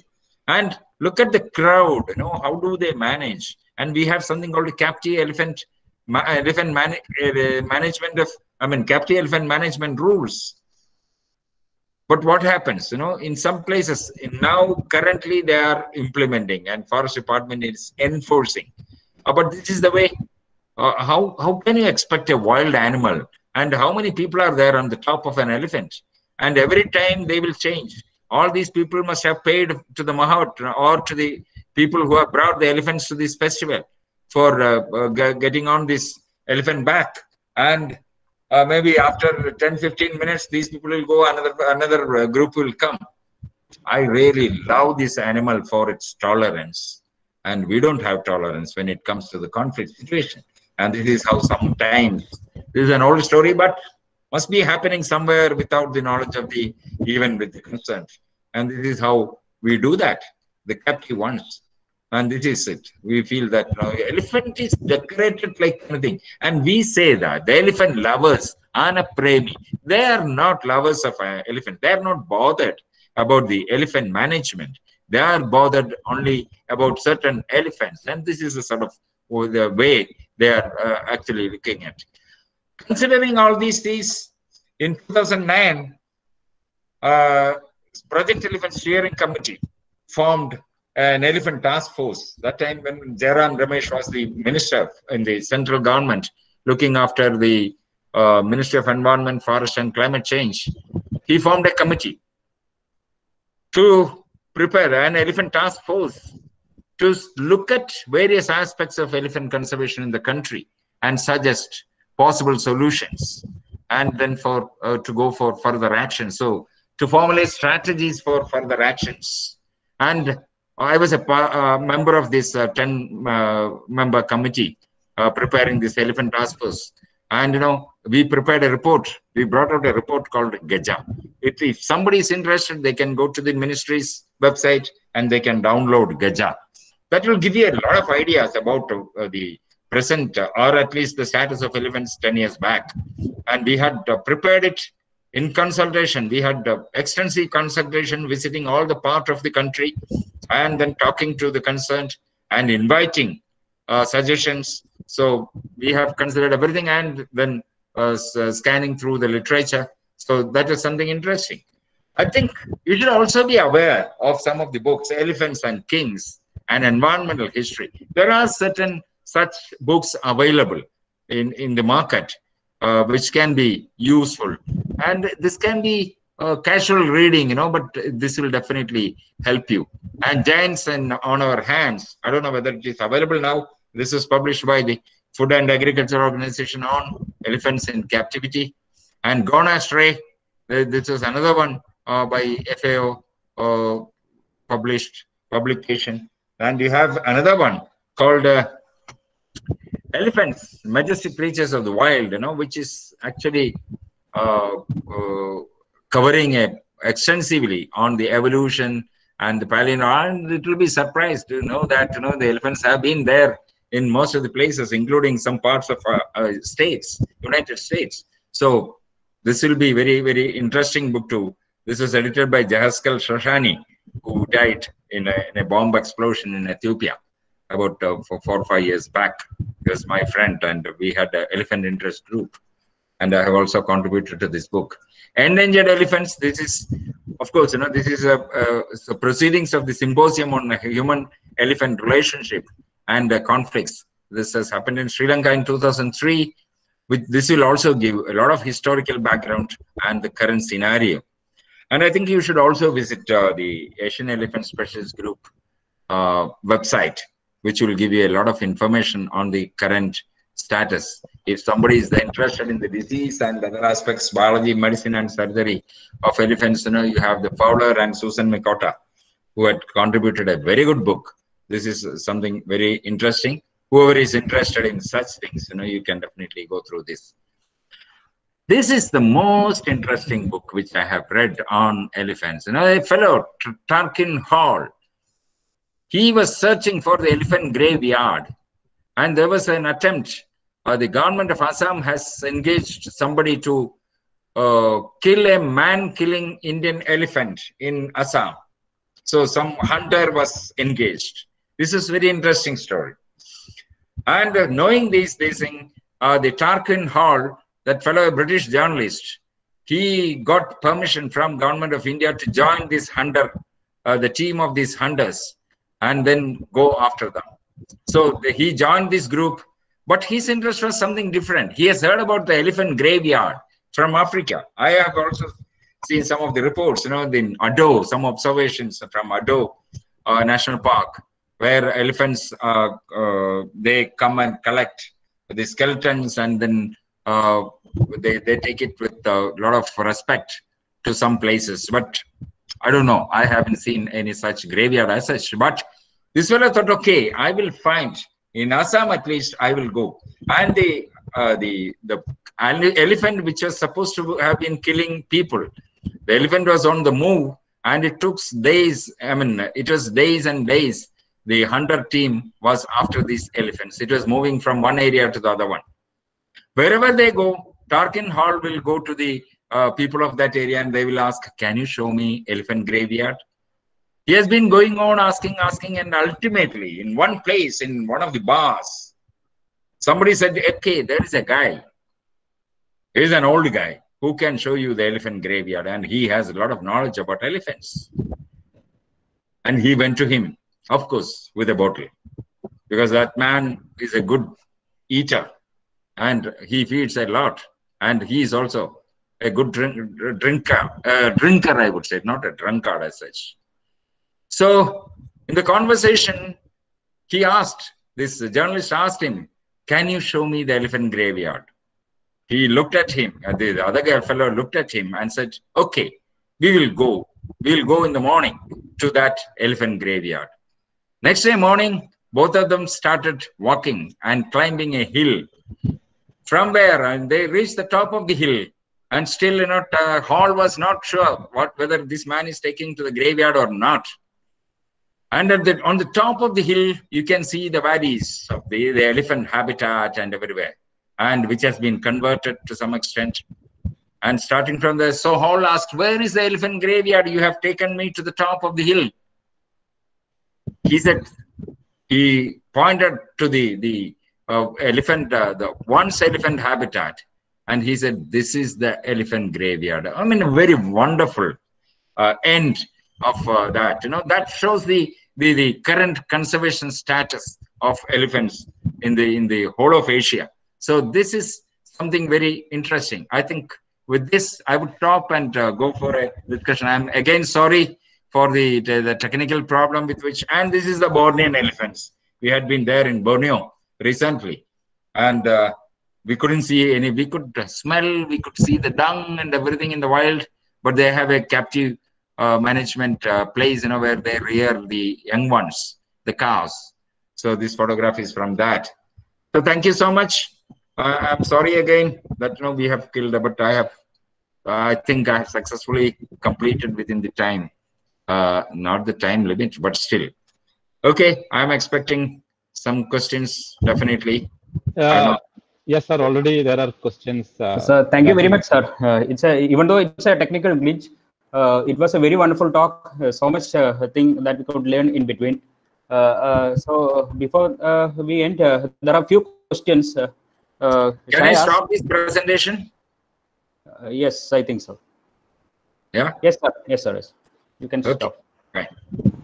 So what is the difference between Indian and Sri Lankan elephant? Even though these two places are very nearby, there is not much difference. I said, you know, the anatomically and morphologically. See, I will tell you the interesting story of elephants. See, somebody was asking me today in the morning. We had a discussion on captive elephant management because is there any difference between the elephants in the south of Palghat Gap and north of between elephants in south of Palghat Gap and north of Palghat Gap? Because Palghat Gap somehow or other people consider that, this is something very, very interesting. So the question was that.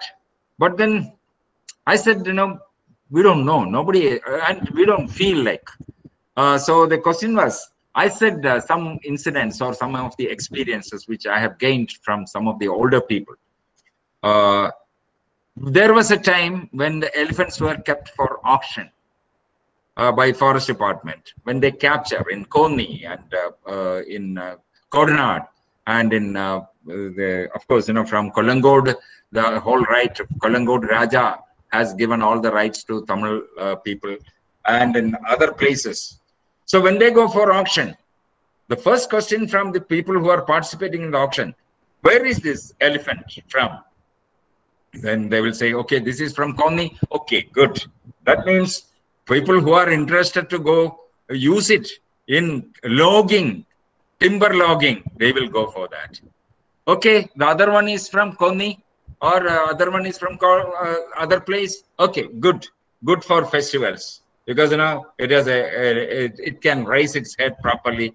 So they had some morphometric measurements, or they had some experience that certain elephants can be used for certain purposes. So that was very, very interesting. And then you are asking about Sri Lanka. There is not much difference. I told you the major difference is between the between the Sumatran elephants and the rest of the one, the number of ribs.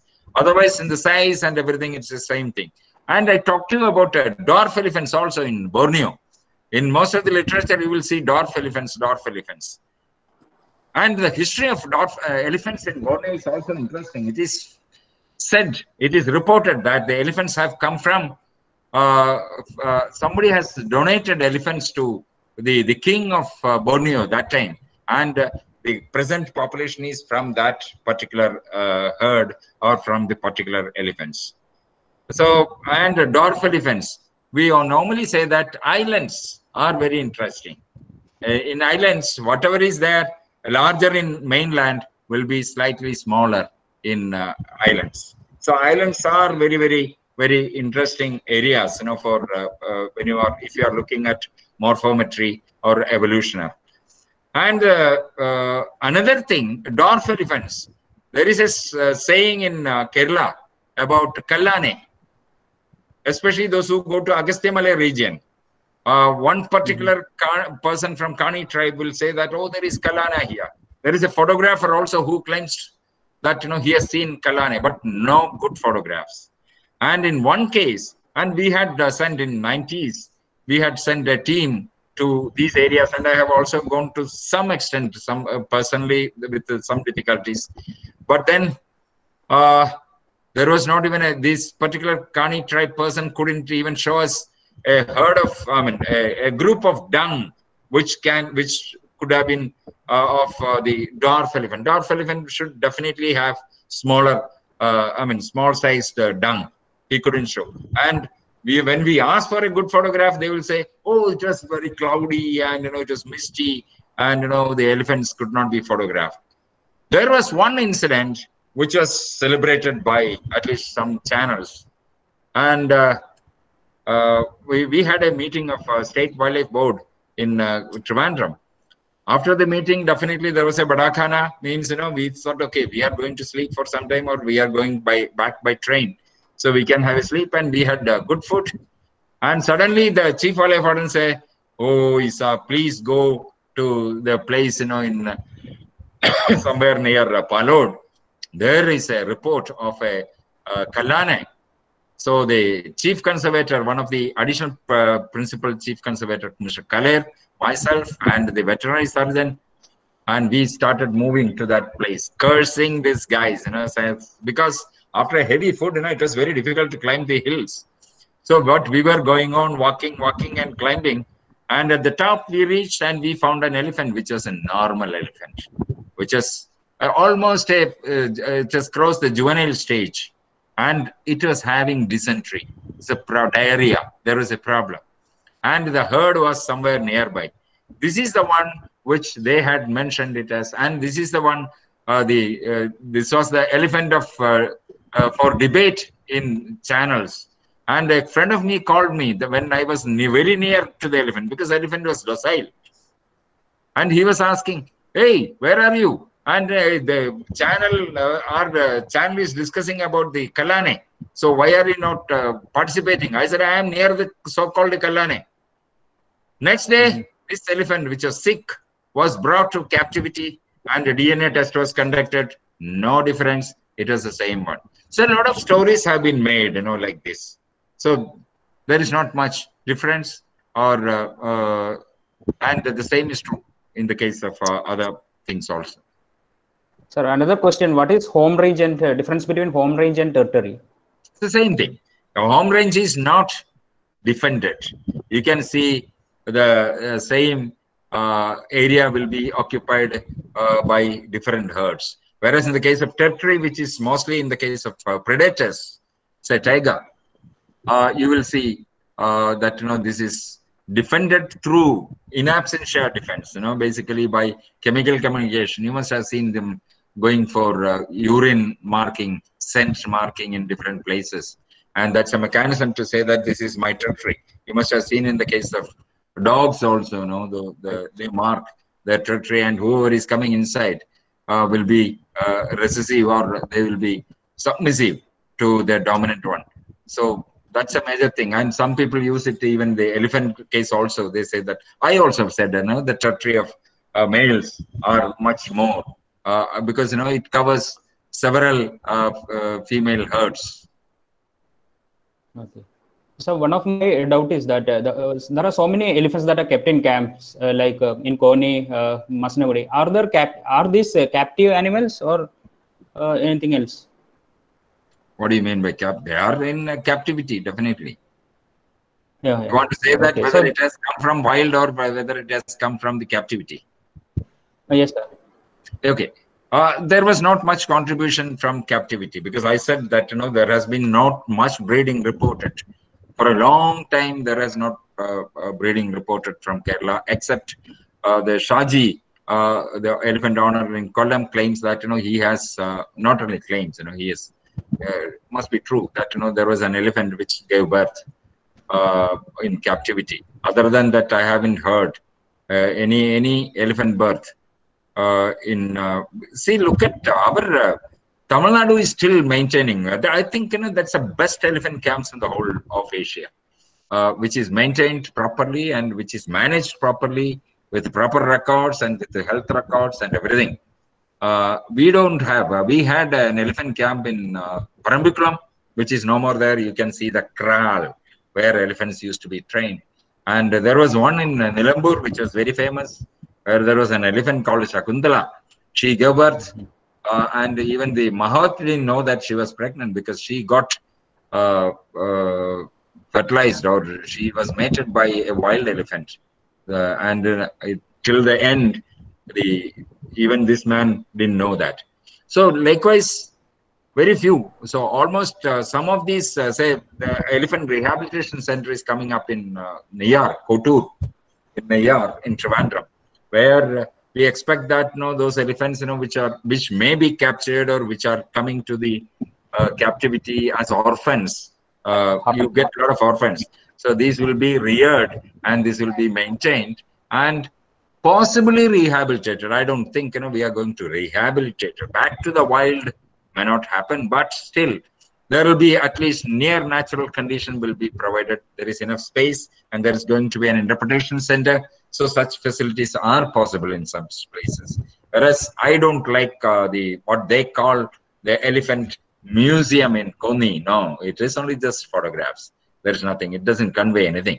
You have some in the middle of the city. You cannot think of having an elephant camp, and where you have to cross. We have to take the elephants through crossing the road to the nearby waterholes. No, it's not an apt place for that. So this is the best possible. Sir, I have one question regarding there is another question. Oh, sorry. Okay. Just one quick question. So you can when a male elephant moved out of the herd, will it recognize its mother later at some time? Or? We don't say that it will recognize the mother, but they definitely they can come back to this. That is why they are related. They join back to the wild. I mean, to the original herd also. That is happening. So, but we don't know exactly whether it is recognizing. But it is possible that elephants can identify their relatives. They identify their clans. That is why there was a mention when I was talking that there was a what do you call now, the aggression is possible between unrelated herds when they meet. So possible, yes. So another question, is there any study regarding conservation of animals which are kept in capture or used for temple of festival purposes? This is what I was criticizing today in one of the meetings in the morning. Till afternoon we had been discussing about that. There is a problem here because I said that we expect that any animal in captivity should contribute more knowledge on that particular animal. So we also expect that way for the elephants also. Say what is the claim now? You have see Mackay and Jainuddin and his team in Sri Lanka. They were the first to report on musk. First means they had studied on a long-term basis. They had studied the elephants in musk in Sri Lanka, and theirs was the first report or study on musk in Asian elephants, and they have recorded. They have reported their observations, published their observations. We used to say that okay, how many elephants? Oh, elephants is in musk, and we have darted the elephant, and we have captured it, and we have brought it, mycodichu, and all those things. We claim. What is your observation? How long an animal is going, and how many animals are in musk, and what is the periodicity for that particular elephants? Not much. There is nothing. So contribution to science, contribution to the information, contribution to the knowledge about elephants is not much. I think we just claim these are all for celebrations and celebrations and celebrations to come to the newspaper. I don't think there is much contribution to conservation. That's where I said, if you want to contribute, if the captive elephant can contribute, if the captive elephant can be used for conservation, then there should be breeding program, and the animals should be left free at least one month in a year. I had been suggesting this for a long time in the Elephant Welfare Association. I made a comment. I made a statement that elephants should be left free. Our captive elephant should be left free in the sense, with the chain and with the mahout staying there, at least for a month in the wilderness. Vadakanjeri, there is no problem because there is no other elephant nearby. So that is a good place, I suggested. And elephants can be brought on a rotation, and there could be facility for stay for the mahouts, so that elephants will be happy. Sukha chikitsa will be good. The elephants will appreciate it, and the elephants will be happy to have so much of food. There won't be any impaction. There won't be any food rot. So there won't be much problem. Immediately, it was protested. I was criticized. And now people have started talking about it. I am talking about in 90s, I have mentioned this. And I was supported only by Avanaparambu Maheshwaran Namboodiripad. He said, historically, the forest department used to collect 5 rupees and allow private elephants to go for grazing for a particular period in Vadakanjeri forest. So that is there. Now everybody is talking. Yes, we should have.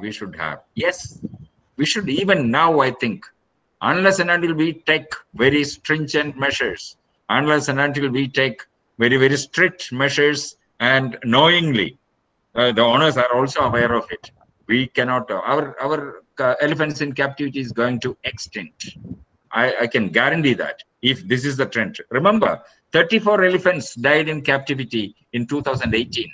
And I am told today that at least 25 elephants per year is the death. And currently we are having only 482 for 90 elephants. And it is coming down from 1,000 to 480, and it is going down, down, down, and ultimately we will not have anything. So we have to think. We have to think about the management practices and how do we maintain the elephants. That is enough for captive elephants. So Mrs. Ashwati Kaimal has asked one question.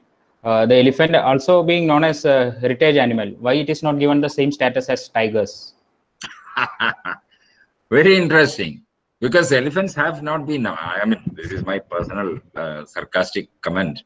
Elephants have been never appreciated by the Britishers as such. Tiger used to be shot. No, but that's not the only reason. The tiger population went down like anything. We had very few tigers left in the wild. So that was one of the reasons for giving such a higher status for tiger. Maybe we will wait. I always make a joke about that also. We will wait for an animal to be highly endangered to afford to extend protection, which is not fair. We have to take precaution. We have to act earlier to see that such a catastrophe doesn't happen. I think that should be the way. Definitely, more and more money is pumped to tiger program in National Tiger Conservation Authority. And whereas Project Elephant, and you have a member secretary, a senior, the most officer in the country, and then they have several forest officers of higher rank in the NTC, National Tiger Conservation Authority.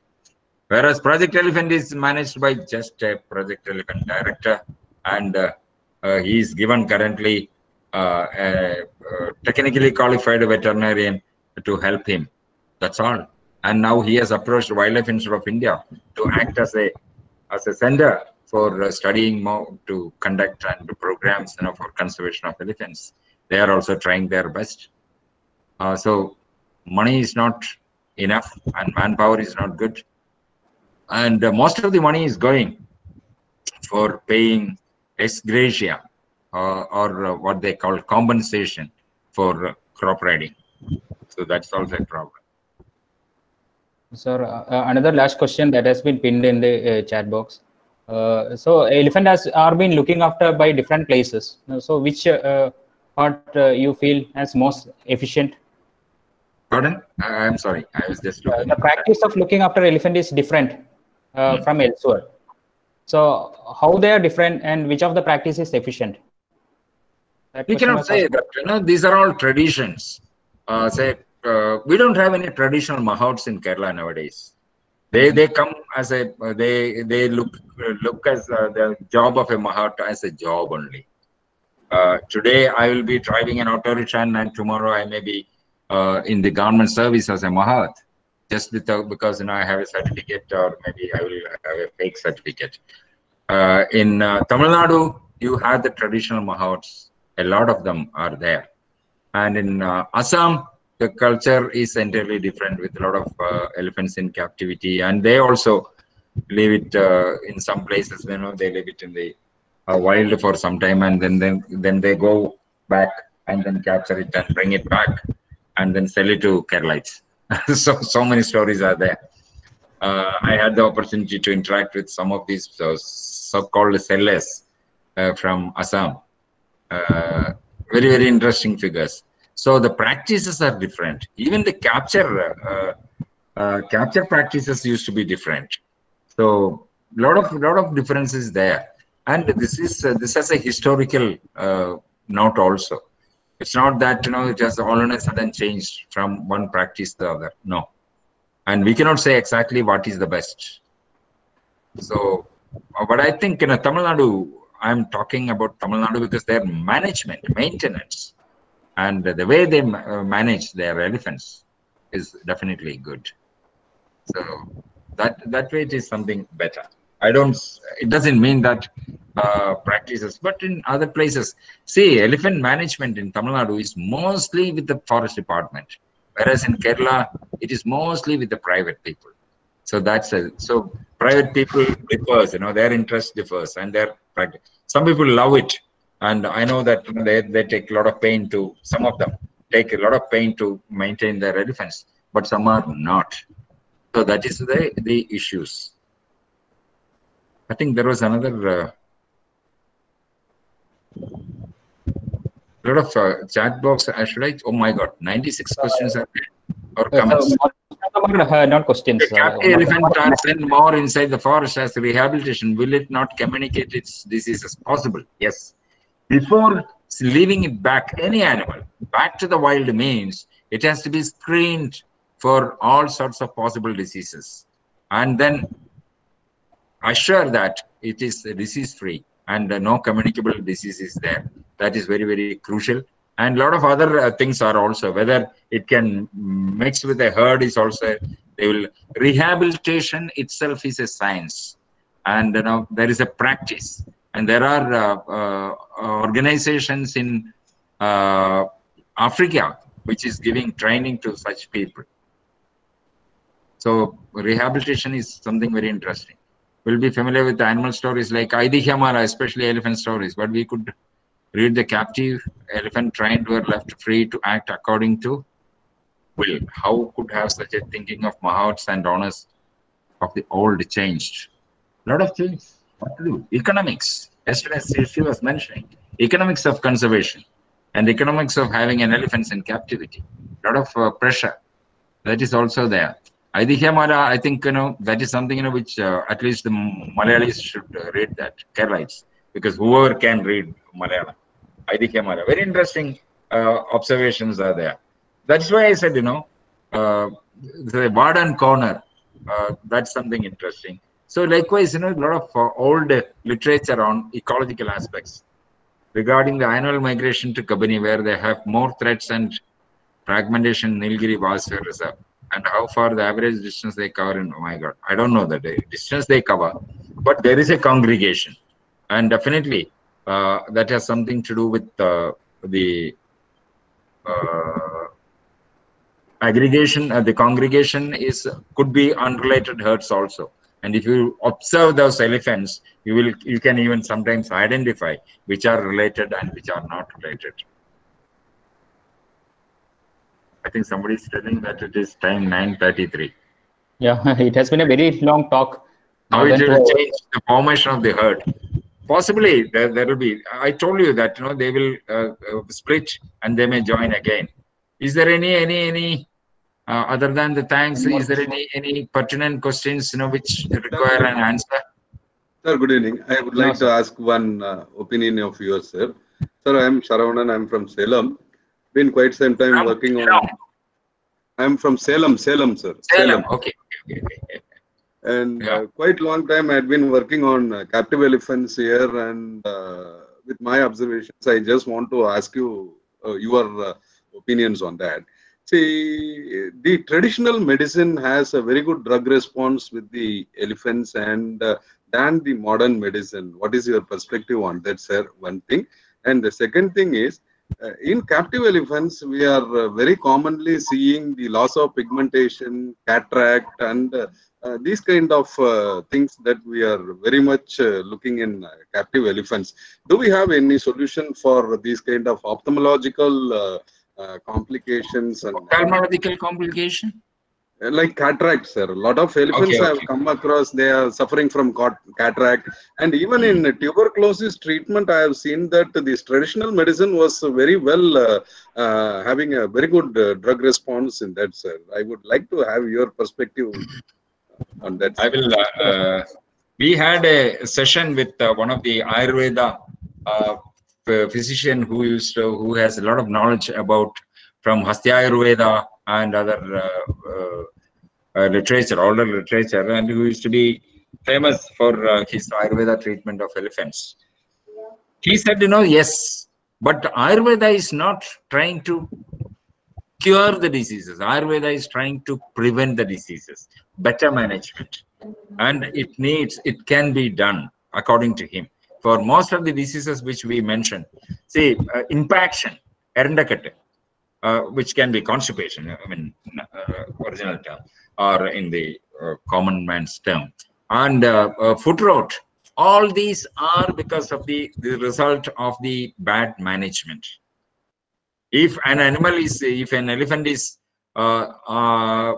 forced to walk, or even after a long period of in the hot sun or somewhere, if the animal is given water immediately, definitely it is going to have problem. If you watch elephants in the wild, you will see that elephants will come closer to the water hole, but it doesn't go straight away. It will be there around feeding for some time, and then it cools down and then go for water. So all these management practices are very crucial when you are talking about diseases. And according to him, according to this Deva, what is his name? I forgot. Yeah. According to him, Devan Nambudiri, he says there are a lot of possibilities of elephant management through Ayurveda practices. So I think, the question is, again, even among the human doctors, there is a conflict between homeo, Ayurveda, and this thing. And allopathy people do not have any respect for other treatment, because allopathy feels that that's the end of it. Allopathy also, again, cure only, only to, treat diseases, not preventive diseases. Prevention is not much given, much importance is given for that. So I think, this is something very interesting. So that is very, very, and for cataract, of course, they don't have, but why cataract? That is also important. And how does it come? So I think, there are questions to be answered. You can go for maybe as a part of your exercise, or as a part of your experiments, you can go for a cataract surgery, possible.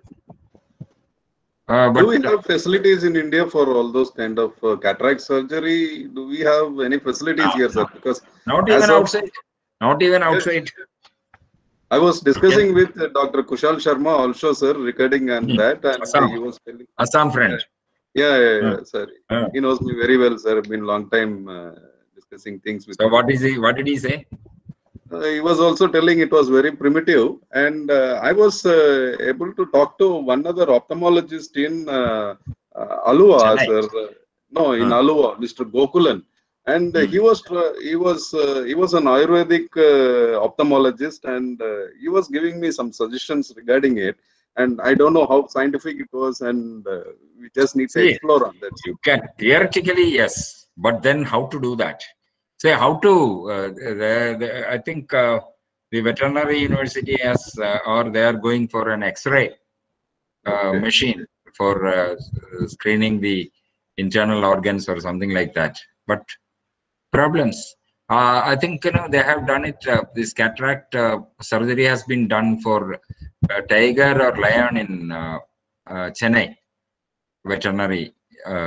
But it's possible for such animals, but not for elephants. You have to keep it under sedation for a long time. Very difficult.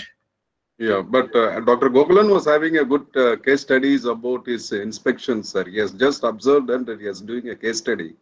That was very interesting. It should be possible, but very difficult. Has anybody done any study regarding the conservation of elephants which are in captive and used for festival purposes? Not much.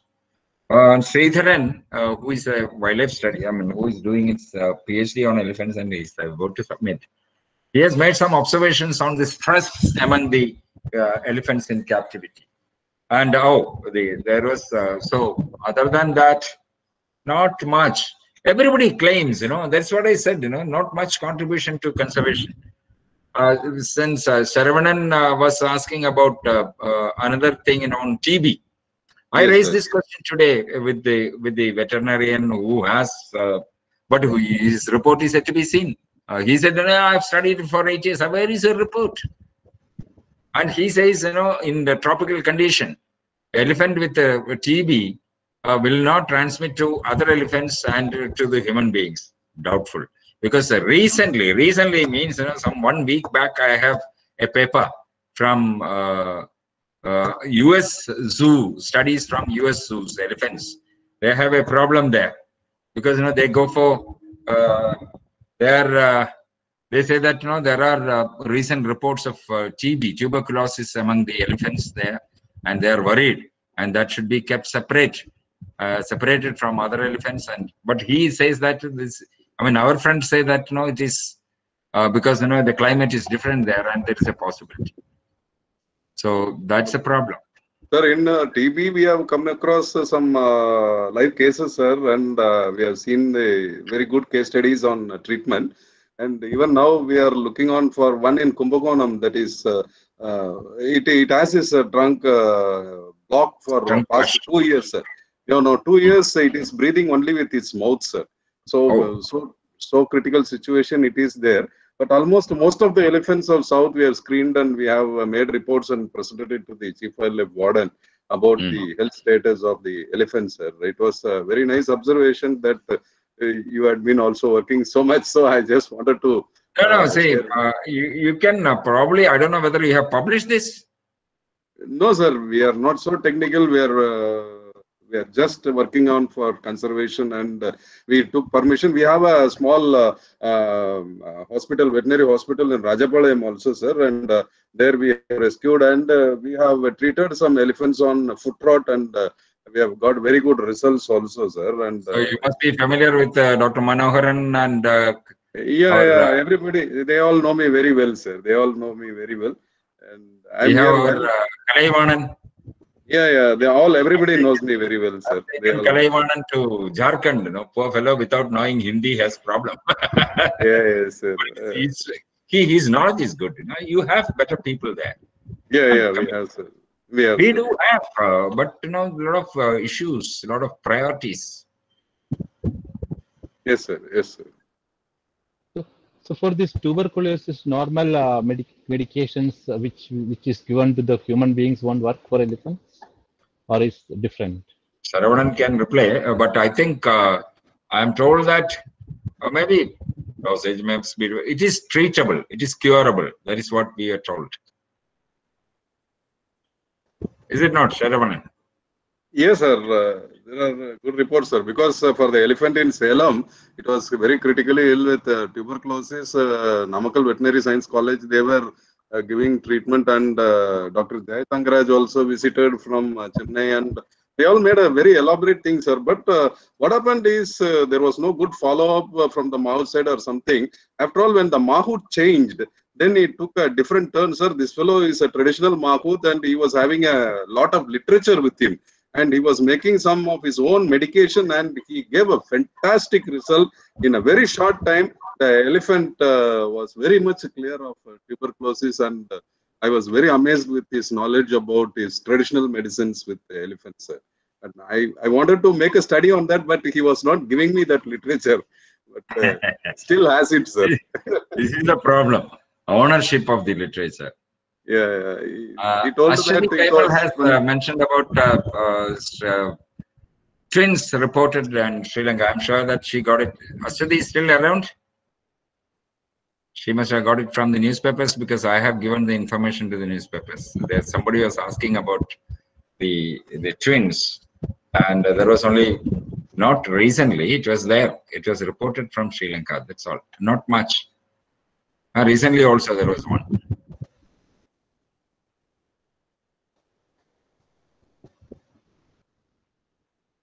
So I think it's already time. It's already 9:45. Sir, can I ask you a doubt? I am not bothered. Easa, sir, can I ask you a doubt? Yes. Pardon? Sir, am I audible? Yeah. Oh, unfortunately, I always Vishnu Tavara. Whenever I look at your photographs, I feel that I read it as Vishnu Tavara. Anyway. Sir, it's Tavara, sir. Tavara. Okay. Tavara is a place anyway near Ernakulam. So. Okay, sir. Sir, I have seen the recent trend. It's not a recent trend. Even in my generation, also there is a anaprimate trend growing on. So what can I act, or what can I do to reduce the trend at least? Even in my small discussion with my friends, I told these elephants are this much big animals. They want to go walk this much distance and eat this much and drink this much water. I cannot do much. So what can I do to reduce that anaprimate trend or something? See, these are all anapremi. They love only one elephant. They are of their choice. And sometimes I feel that it is like our film star fans association, promoted by certain groups. When there was an incident in Kerala where we had, I was a part of that. We had taken a decision that an elephant cannot be let out. Then they started, my God, through social media, they started agitating, saying, only for that elephant. They are not bothered about the elephant. I think most of them are not bothered about the elephant. They are working for something else. In most of the places, that is what is happening. So if you are bothered about the elephants, be frank and be scientific and use your common sense and then do that. Otherwise, there is no point. An environmental engineer would love to work in conservation of some advice from you. It depends. Environmental engineer. Okay, environmental engineer. I was just thinking that it is an electronic engineer, and then there was a scope. Anyway, it depends. I think Naveen, no. Ashwati Kaimal, you can be in touch with me. Are you there?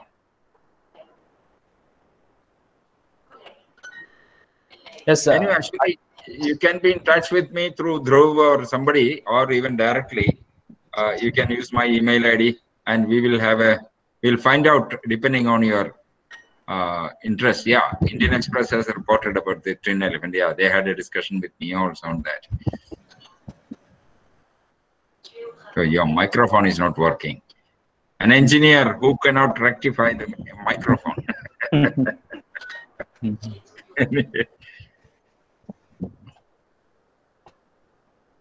I'm sorry, I think a lot of people have left because it was too late to start. Yes, sir. That was also so could we conclude now? Oh yeah, please. If there is no other questions. So I would like to thank Dr. Easa on all our behalf for taking time to share his experience with us and to explain about the habitats as well as various socioeconomic aspects in elephant conservation. Also, I would like to thank all the participants for their enthusiasm and support. So in spite of being 2 hours, in spite of being the technical glitch, many of them are still left. So that indicate the interest that they show in such seminars or the webinars. All the members, I encourage all the members of Aranekam Society as well as the Green Pixel have my gratitude for untiring effect, making this webinars a grand success. So this is not the end. This is only the 3rd day. Now we have 4 more webinars going for the next 4 days. On the next day, we have at the same time itself. So tomorrow we will have another presentation. I think by Srinivas Reddy, sir. Yeah. Additional pieces. Tomorrow we will be having a topic on hill area development and conservation in Nilagiri biosphere by Srinivas Reddy, who is an IFS officer working in Forest Department, Tamil Nadu. On the next day, we have Eco Development and Wildlife Conservation Kerala by Srinivas Sanjay Kumar, who is Conservator of Forest Department Kerala. And on the 7th, we have a talk by a well-known bird photographer, Jaini Kuriakos, on bird photography experience. So she will be talking about the experience that she shared with these different photos. And on the final concluding day on the 8th, we have Wildlife House Central Kerala by David and Raju. Central India. In Central India. Sorry, Wildlife of Central India. So this has been a pleasure to meet you all, to hear such a very good, interesting lecture. Hope that you will be again be our faculty or present in the future endeavor also. Thank you, sir. Thank you so much. Thank you, sir. Thank you so much. I always love talking about elephants or wildlife. That's interesting, and interaction. I learn a lot from the participants also. Anyway, that's great. Yes, thank you all. Thank you very much, sir. Sir, Ali. Ali, എത്തിയില്ലേ? ഞാൻ നേരത്തെ ഉണ്ട്. ഞാൻ class കേട്ട് വളരെ wonderful session ആയിരുന്നു. വളരെ thank you very much. ഒരു request കൂടെ ഉണ്ട് സാറേ. നമുക്ക് ഒരു റിക്വസ്റ്റ് ഉണ്ട്. വളരെ അടുത്ത് നമുക്ക് അനിമൽ കോൺഫ്ലിക്റ്റിനെ കുറിച്ച് ഒരു ക്ലാസ്സും കൂടെ സാറിന് വേണ്ടി വരും. എപ്പോഴാണോ നിങ്ങൾ ഫ്രീ ആകുന്ന പറഞ്ഞാൽ മതി, അതിനനുസരിച്ച് ഞാൻ ഫ്രീ ആക്കാം എന്നിട്ട് നമുക്ക് നോക്കാം. Okay, thank you. Okay. Thank you. Wonderful. Thank you, sir. Yes. Thank you. Okay. So thank you all. Good night. Good night. Thank you, sir, and thank you all. Thank you all. Thanks.